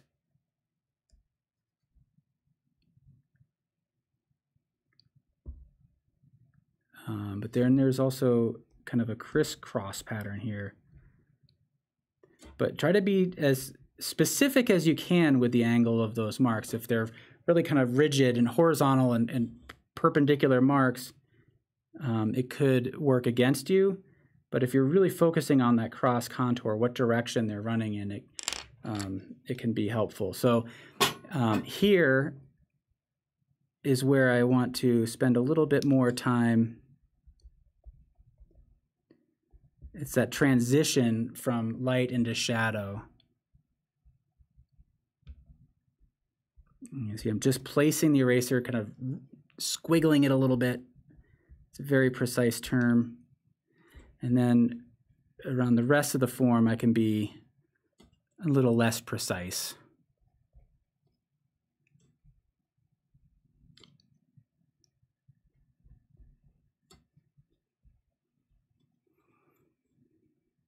Now if we think back to the episode with the vases, you know, the black paper, we were working with the vases, and we talked a lot about turning edges. So I'm trying to think about that here as well, really wrapping those lines around that edge into the form.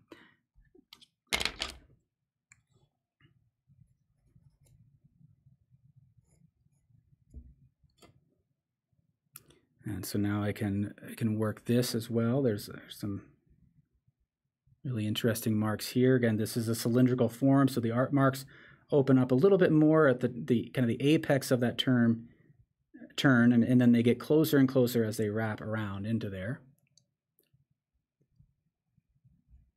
And again, there's kind of this kind of crisscross pattern, but I'm not being super careful.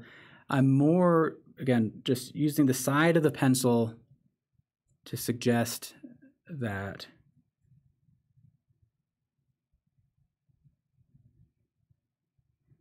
and I try not to overthink the marks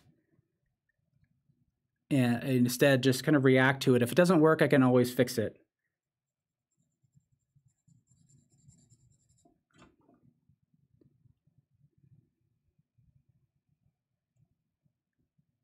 And I'd rather just take a few marks, move on, change the pattern up, than get really stuck in a kind of a rhythmic kind of mark making approach.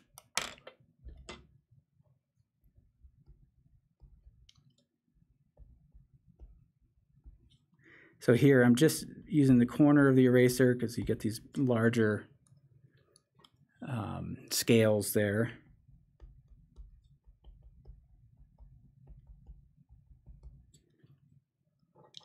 Again, power of suggestion as much as we can.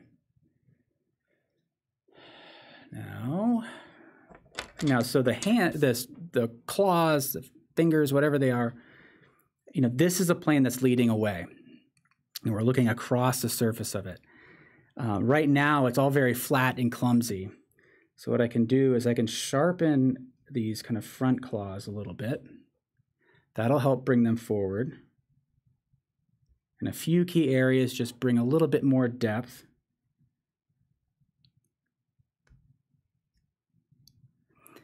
But what's really going to help is in this area, how I manage these marks in this area will say a lot. You know, if I go like this, right, it's kind of flat. You know, it's just creating like this flat wall. It's not doing a lot to create the depth. So let me erase those out. So instead, you know, what I'm seeing is like this radiating kind of pattern here. And there's this kind of sense that, again, we're looking across it, so we get these marks that are all very tightly packed in along that surface.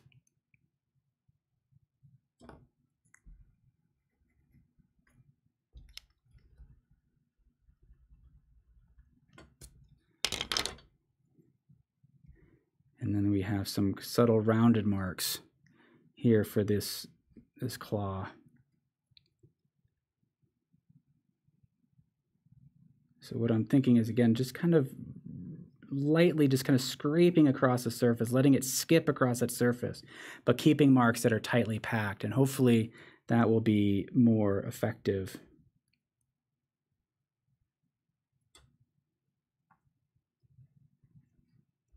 And then where we have sharper edges, so like here against the top edge of this claw, it's sharper and it kind of is softer as it rolls around that edge, around the edge of the claw behind it.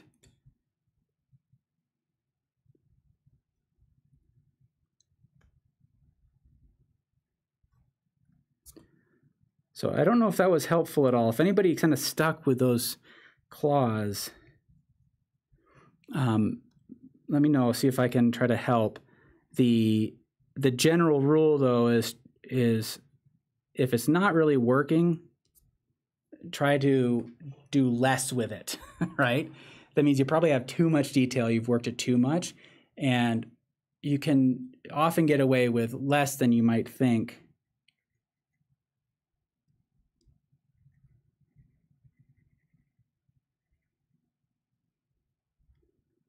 So, now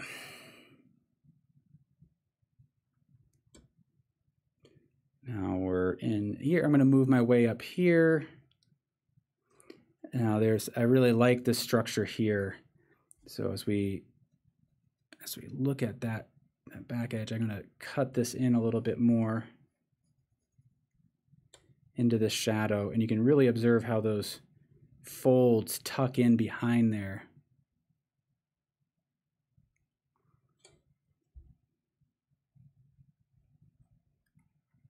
I'm going to use these short kind of hatch marks along that ridge there to help create that suggestion of that ridge.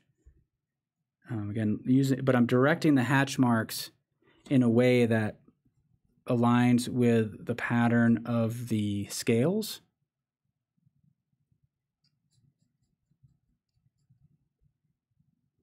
And then as we come down here, we're really wrapping around that edge. And I'm going to try something here. What happens if I just bring a light line right in there to suggest reflected light? Again, breaking up that space even more. Hopefully that helps. Apologize for my chair has just broke. So the leg part where I put my feet, it just clanks. And I keep forgetting that, and now it's very loud for you, so I apologize.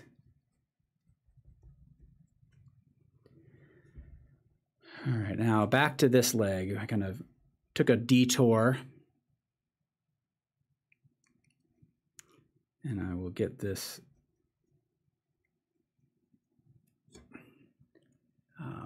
this fold here on the shoulder established. I'm going to switch to the overhand grip and block in that shadow form. But, I mentioned earlier the idea that, contemplate the idea that all drawing is gesture drawing. And that's really the way I'm trying to think about each of my marks, is that it's a gesture that's representing some feature, right? And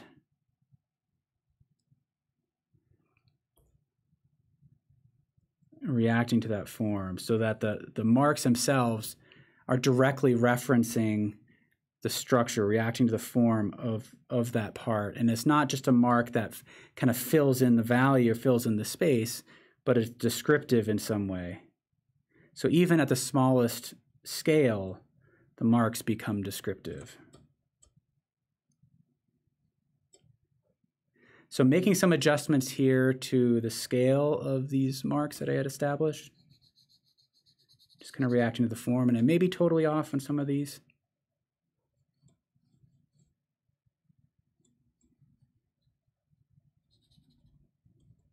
Actually, I think I need to be somewhere in the middle.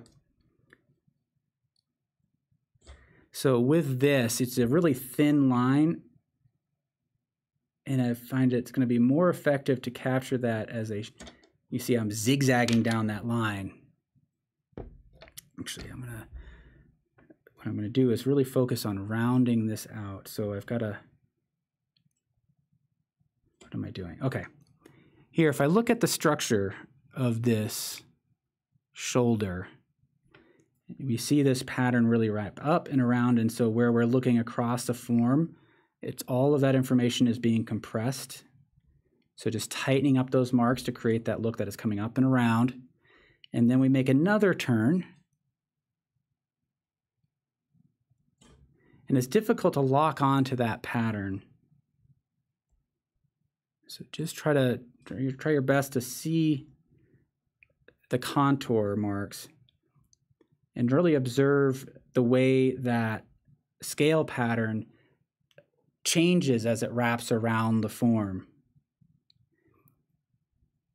And if anything, create marks that follow along that form, that cross contour marks, even if they're slightly different than the pattern that you're seeing. Defining the form is going to, again, provide more information that the viewer will then fill in.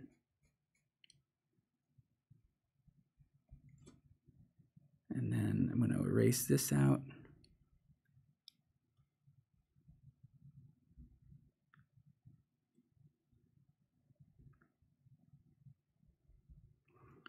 I hope everybody's finding some of this useful.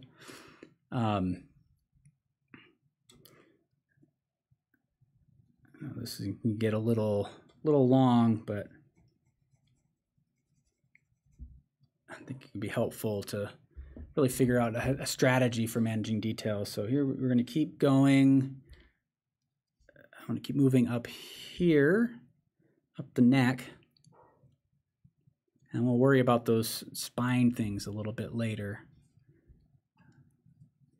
All right, again, cross contour information, looking at those folds.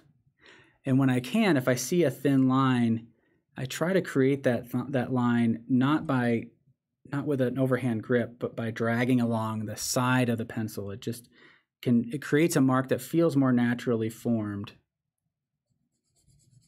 All right, now I'm going to be able to go darker in some of these areas, but I'm going to start to suggest the darker folded areas.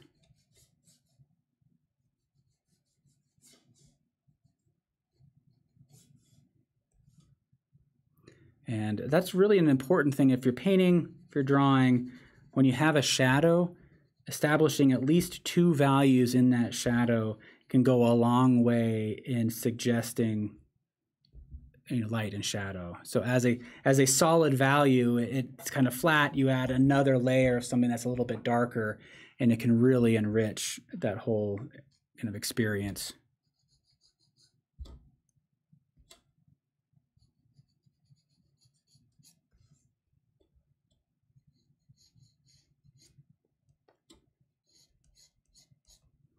So I'm just looking for those areas that are a little bit darker in here and using these broad marks to suggest them.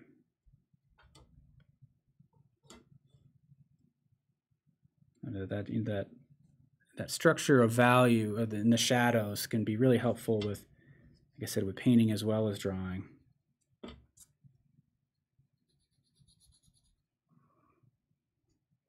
A little bit of reflected light in there, but before I lift any light, I'm going to darken the areas first. I think my default is to always go darker first, and then if I need to lighten up, I'll do that later.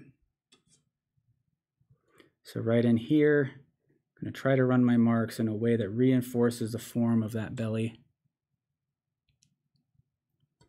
And actually, what it's doing is it's drawing attention to the fact that there's very little information right in here.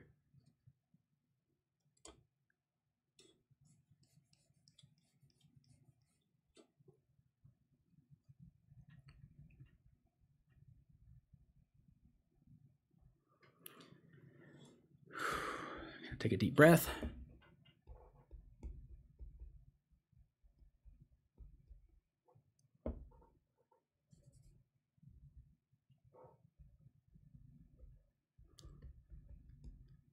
Kind of running out of things to say, so I'm just drawing now. Oh, Karen's got a good question. Am I looking at the larger or smaller? I am kind of doing both, but I would say at this point I'm looking more at the larger study. But when I look up at the screen to evaluate the drawing, I'm doing a check-in with the smaller thumbnail. The smaller thumbnail really is more helpful in making sure that I have a solid value and light structure, that as I add these details, these refinements, that I'm not losing the overall structure. So that's a really good question. I'm glad you brought that up, because it makes me, bring to mind that, be sure you're checking your work at a distance, because as we start to add some of the texture and the detail, you want to make sure that all of it's adhering to the overall logic of light and shadow in your drawing, and that there's no sense that that texture is kind of pasted in on top, that it's actually built into the structure as much as possible. And you can see that more clearly at a distance. So, all right, so I just want to kind of come back in, and I'm going to have another pass where I'm going even darker. But this, I'm kind of sneaking up on those values at this point. A lot of cool, really intricate folds in here. And I see a lot of reflected light, especially in here. But before I lift anything, again, I'm going to go make sure I've gone as dark as I can go in some of those areas. And then I'll evaluate, because, again, value is all relative. It's all about relationships. And what we do is we calibrate our value structure based on the lightest lights and the darkest darks that we see available in the image. And as we fill in more of that information, we are constantly recalibrating the value structure. So areas that we interpreted as dark because they were the darkest dark now are appearing lighter, because we have something that's even darker that's been put into play as well.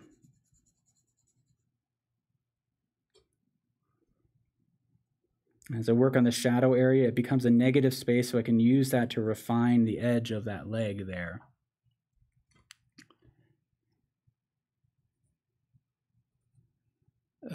Now there's some subtle reflected light in here that suggests the claw that's in shadow. A claw.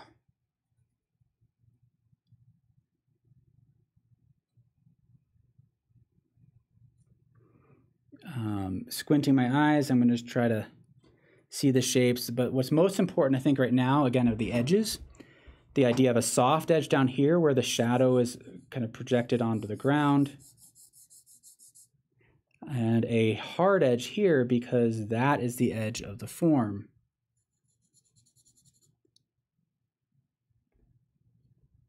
So that's how the viewer will understand relatively quickly that in this shape here, we're looking at a combination of the form that's in the shadow as well as the cast shadow on the ground. If both of those edges were soft or both were hard, it would be an entirely different shape that our mind would be interpreting.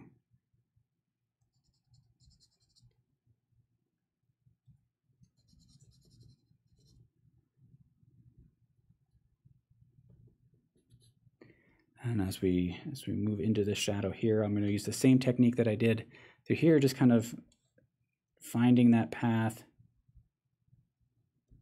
kind of bouncing along that path as we scribe up, and tightening things up as we wrap around the edge. And this is a relatively hard edge here.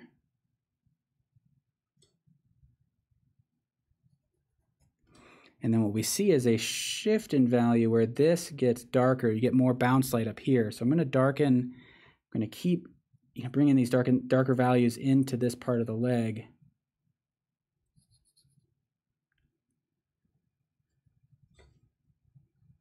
And keep playing around with that hatching.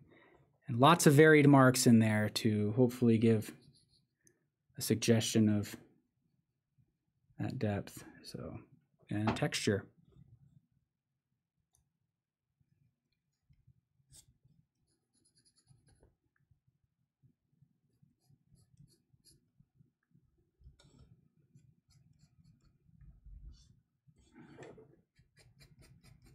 And one of the things that can also be helpful to kind of keep in mind is to try to vary the direction of your marks with each plane change.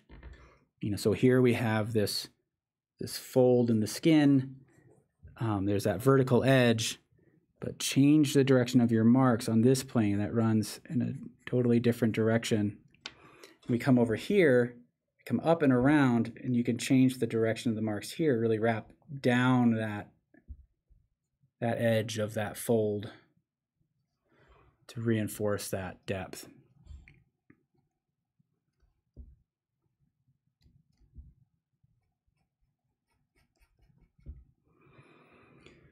All right. Now getting into the head area. We see these larger scales. I'm not gonna be too precise with them. Just gonna try to feel out the shapes. Again, this is gesture drawing, just at a smaller scale. You can see how I'm rolling that pencil as I go, just kind of tapping along, trying to feel out the path that these marks fall along and roughly simulate them.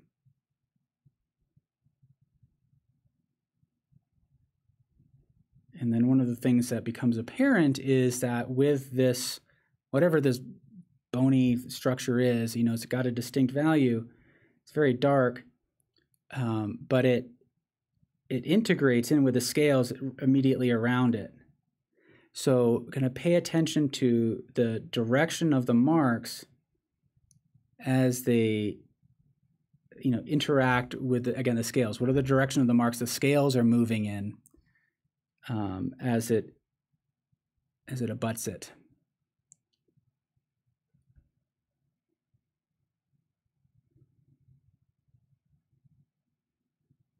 All right, thank you, Edie. Yeah, I like the analogy of that camera coming into focus. Right? That's very much like the way I think about it. And you look at photographs, many of them are beautiful because they're all soft and atmospheric. A lot of old photographs have very little detail compared to what we can get in our cameras today. And I like to think about that as well. And what is engaging about some old photographs is how much it activates the imagination. We fill in a lot of missing information. All right. Now, as we come up here, I'm going to, making these kind of short marks, kind of dragging down along the edge of that lip.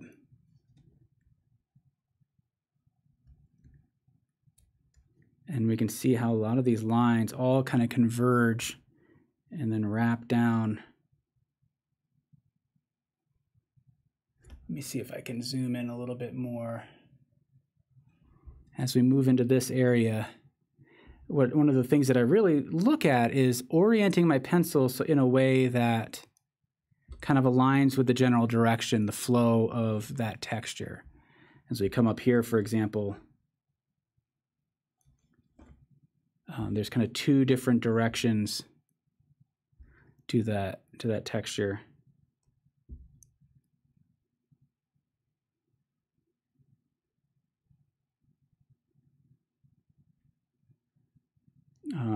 And in a lot of ways, I'm still, again, as we think about this as gesture drawing, looking at the form, holding that in my mind and allowing the marks to react to that form.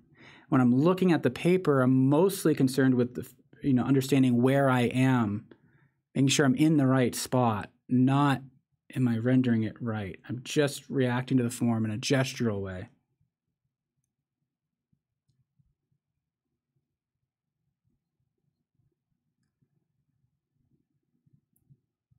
Kind of losing that. We're kind of running out of the screen there, so let me bring it back into here.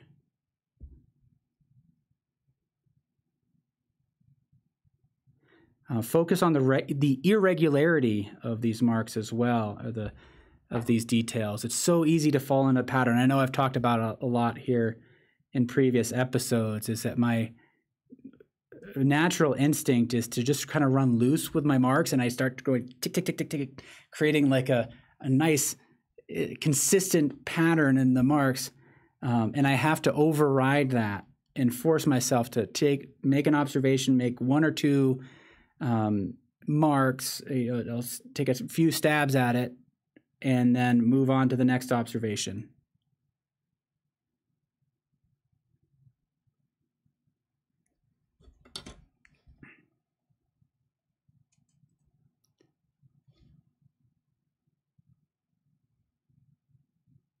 This is a really interesting feature here. Looks like it's some sort of eardrum.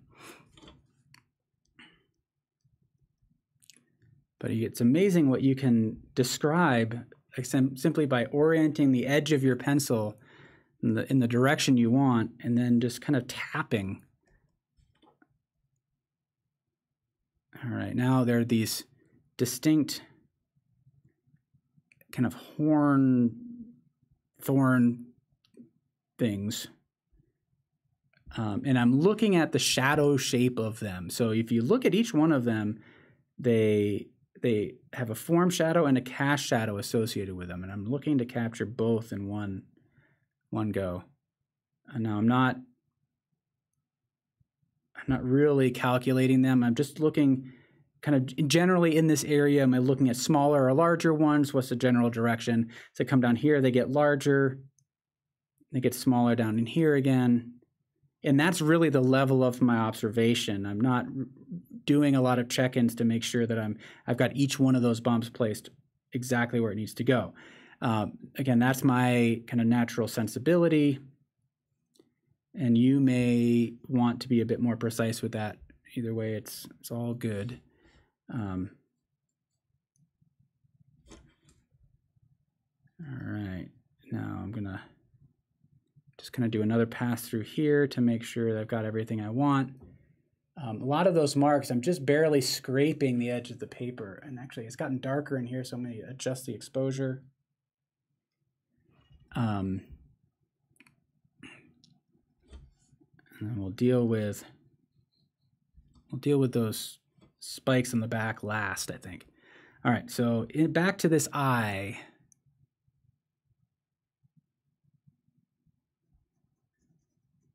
I'm seeing variations in the value, so I'm not focusing on that as much as the shadow shape, if I can define that.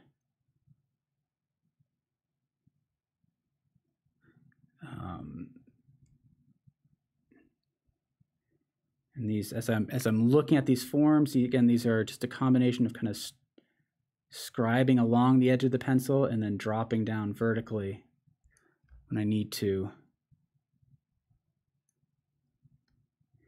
Looking here on the lips where those marks get closer together, but then they start to open up and become more broad. So we wrap up around kind of the nostrils.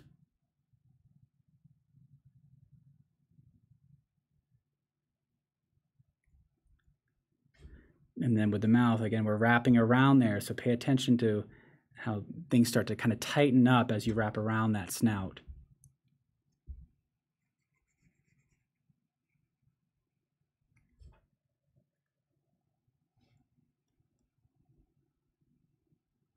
That's awesome. Just reflecting now on where my mind is at versus when I started, and it's a completely different mindset. It feels great.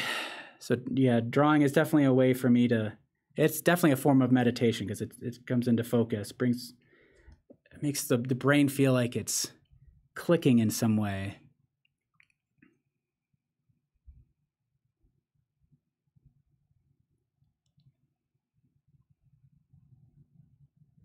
And painting does the same thing.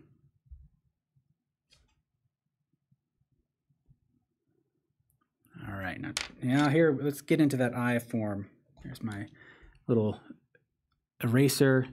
I'm going to erase out that upper eyelid highlight, that lower eyelid highlight, just using the corner of my eraser. And there's a little bit of light. Let's see, I can sharpen it along the top of the eyebrow. So just trying to focus on where the light is hitting more.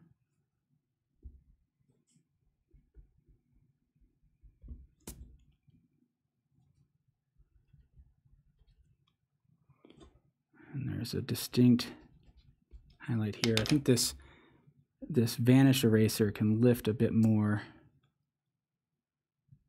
So I'll use the corner of that. It's not as precise, but it lifts beautifully.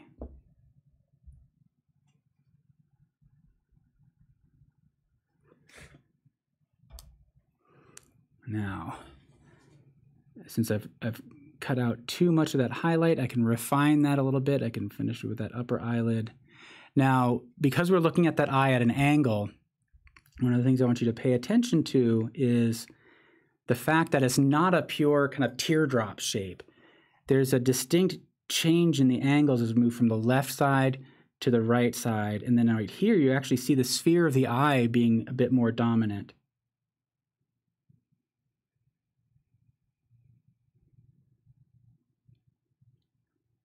So really look at that change in shape, and that's what's going to create that depth. And the eye is another area where it's easy to get wrapped up in the symbol of it all.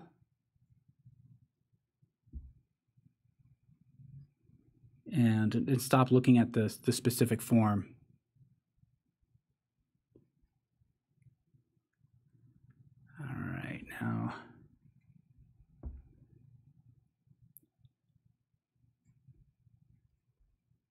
Now, we're getting close to really adding the final details. I think we've got the overall form kind of established. I do want to erase out a little bit more of the highlight here as much as I can.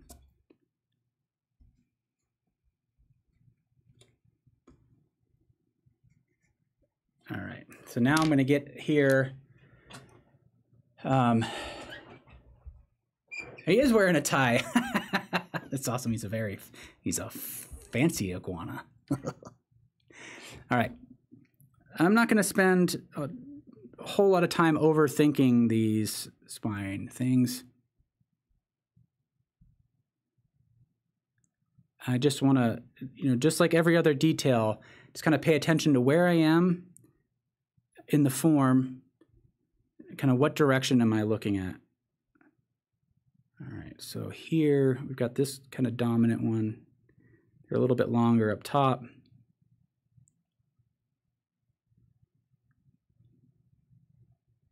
you can see how I've got that soft edge. We'll clean that up.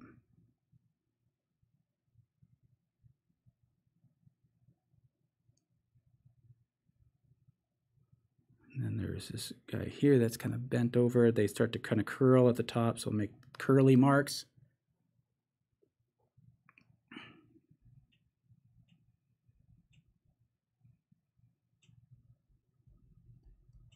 They're tighter and smaller as we move to the back. I'm moving every which way. So I'm making marks that get shorter as I go to the back and moving every which way. Again, I didn't measure these out, but this is maybe an area that you want to be more precise with, or maybe not. But to go in and sharpen it, I'm going to use the 2B. Again, it's not the darkest one I've got, but you can kind of come in the negative space and refine those forms. Now, these ones here, these kind of spikes at the top of the head have a value to them. Kind of have a halo around them. I can use this eraser if I need to create more precise edge work.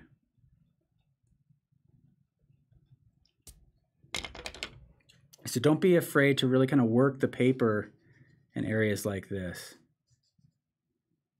But you can be, you can also be loose and gestural at the same time. So what I mean by that is, I'm going to kind of sneak up on the areas where I sharpen it. I'm not going to sharpen each and every one of those spikes.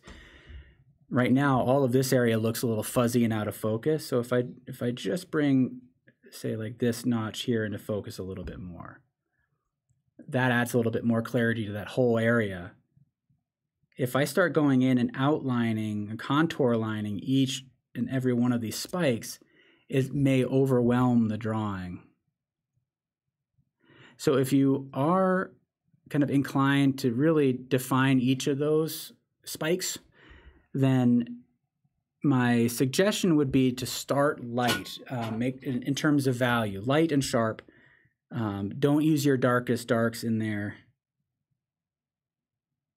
Step back from it at a distance to really see how it's all reading. But again, I'm going to use the power of suggestion here just to drop in a few of these kind of sharper edges, and that my hope is then that the viewer's mind will kind of accept that as kind of in focus, not a priority, and will fill in that missing information without requiring it from us.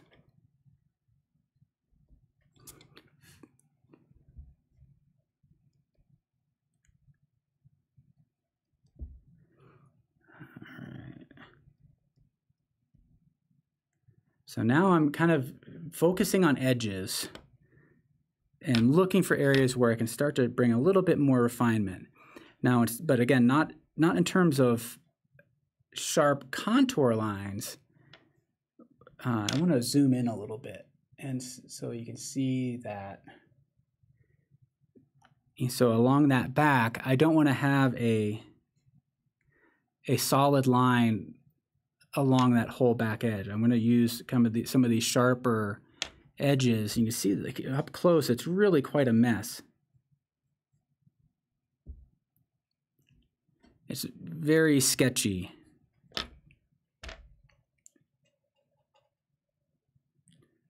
But the hope is that as we zoom out, actually what I'm going to do is we'll zoom out in a little bit. As we zoom out, that we'll kind of accept that, and all those little kind of darker marks that I've established here will kind of accumulate together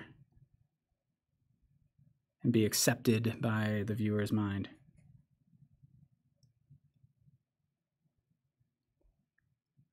And hopefully that is because we have that solid underlying structure of light and shadow, and these little marks that I'm making here aren't necessarily interfering with that. They're just bringing a little kind of attention and sharpness to the form that kind of gets lost at a distance.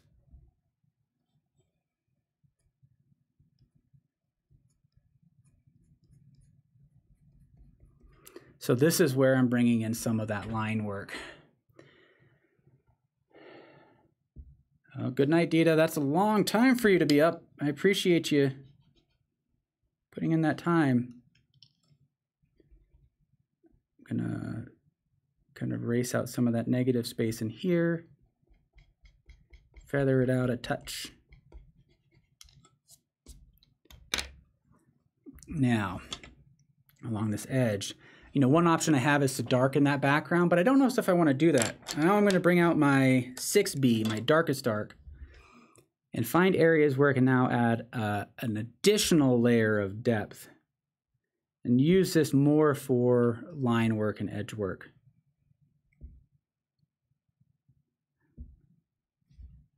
Actually, I think I can, let me see what happens if I don't think I can lift off anymore here, those highlights.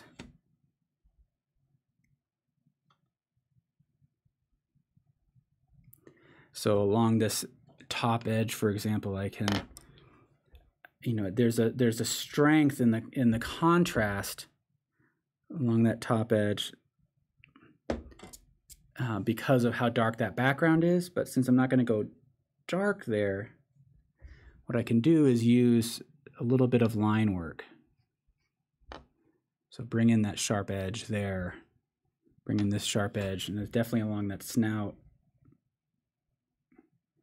to try to create a kind of a more gestural line there.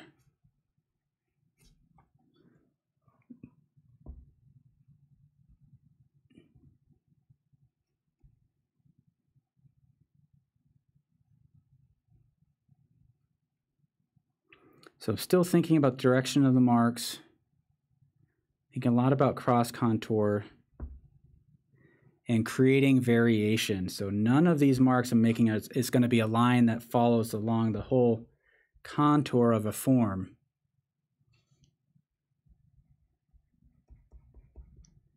It's just to add sharpness and depth to a specific area.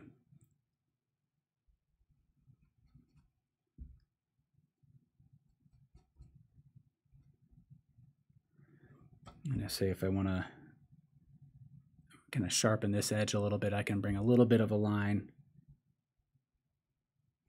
Again, a broken line. Kind of connect the dots. Let the viewer's mind fill that in.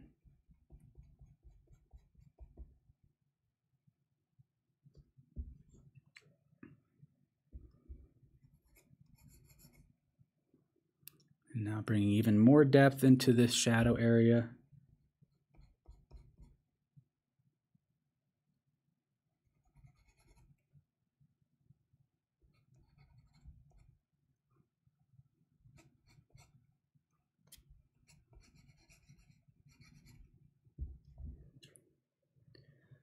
And then under here as well. This is where I really want to make sure I'm paying attention to the cross contour marks.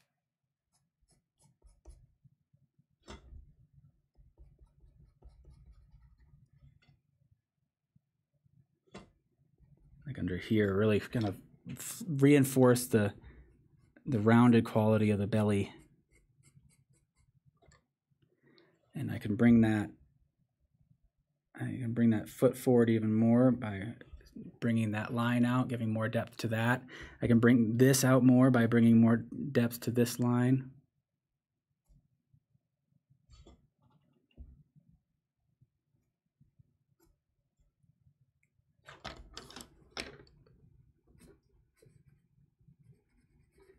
So we talked earlier about the kind of the difference between using line and shape to define a form. So in this case, we're using line selectively.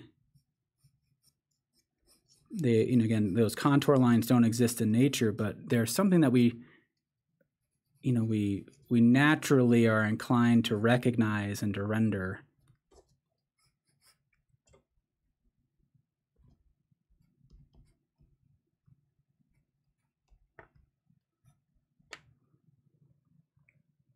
And I think I need to bring a little bit more depth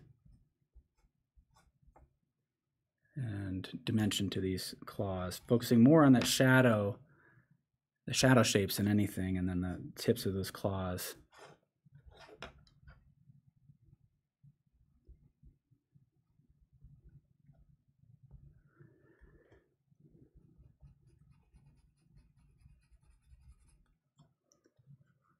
All right, so hopefully that's been helpful. We ran a little bit longer than anticipated, but that's because this iguana is so much fun to draw. I hope you have enjoyed this. We will be meeting next week, 3 p.m. Eastern, for drawing together. I'm working on a moonrise drawing in charcoal for next week. And like I said, I hope this has been helpful, especially with regard to the power of suggestion, building up to those details so they don't feel so overwhelming. And if you can use the tools, kind of natural marks, and be thinking about dimension and light and shadow, you can create something that suggests more detail than it might otherwise. So, oh yeah, happy birthday, Heather. I saw that on Facebook there. Hope you were enjoying it in a wonderful way.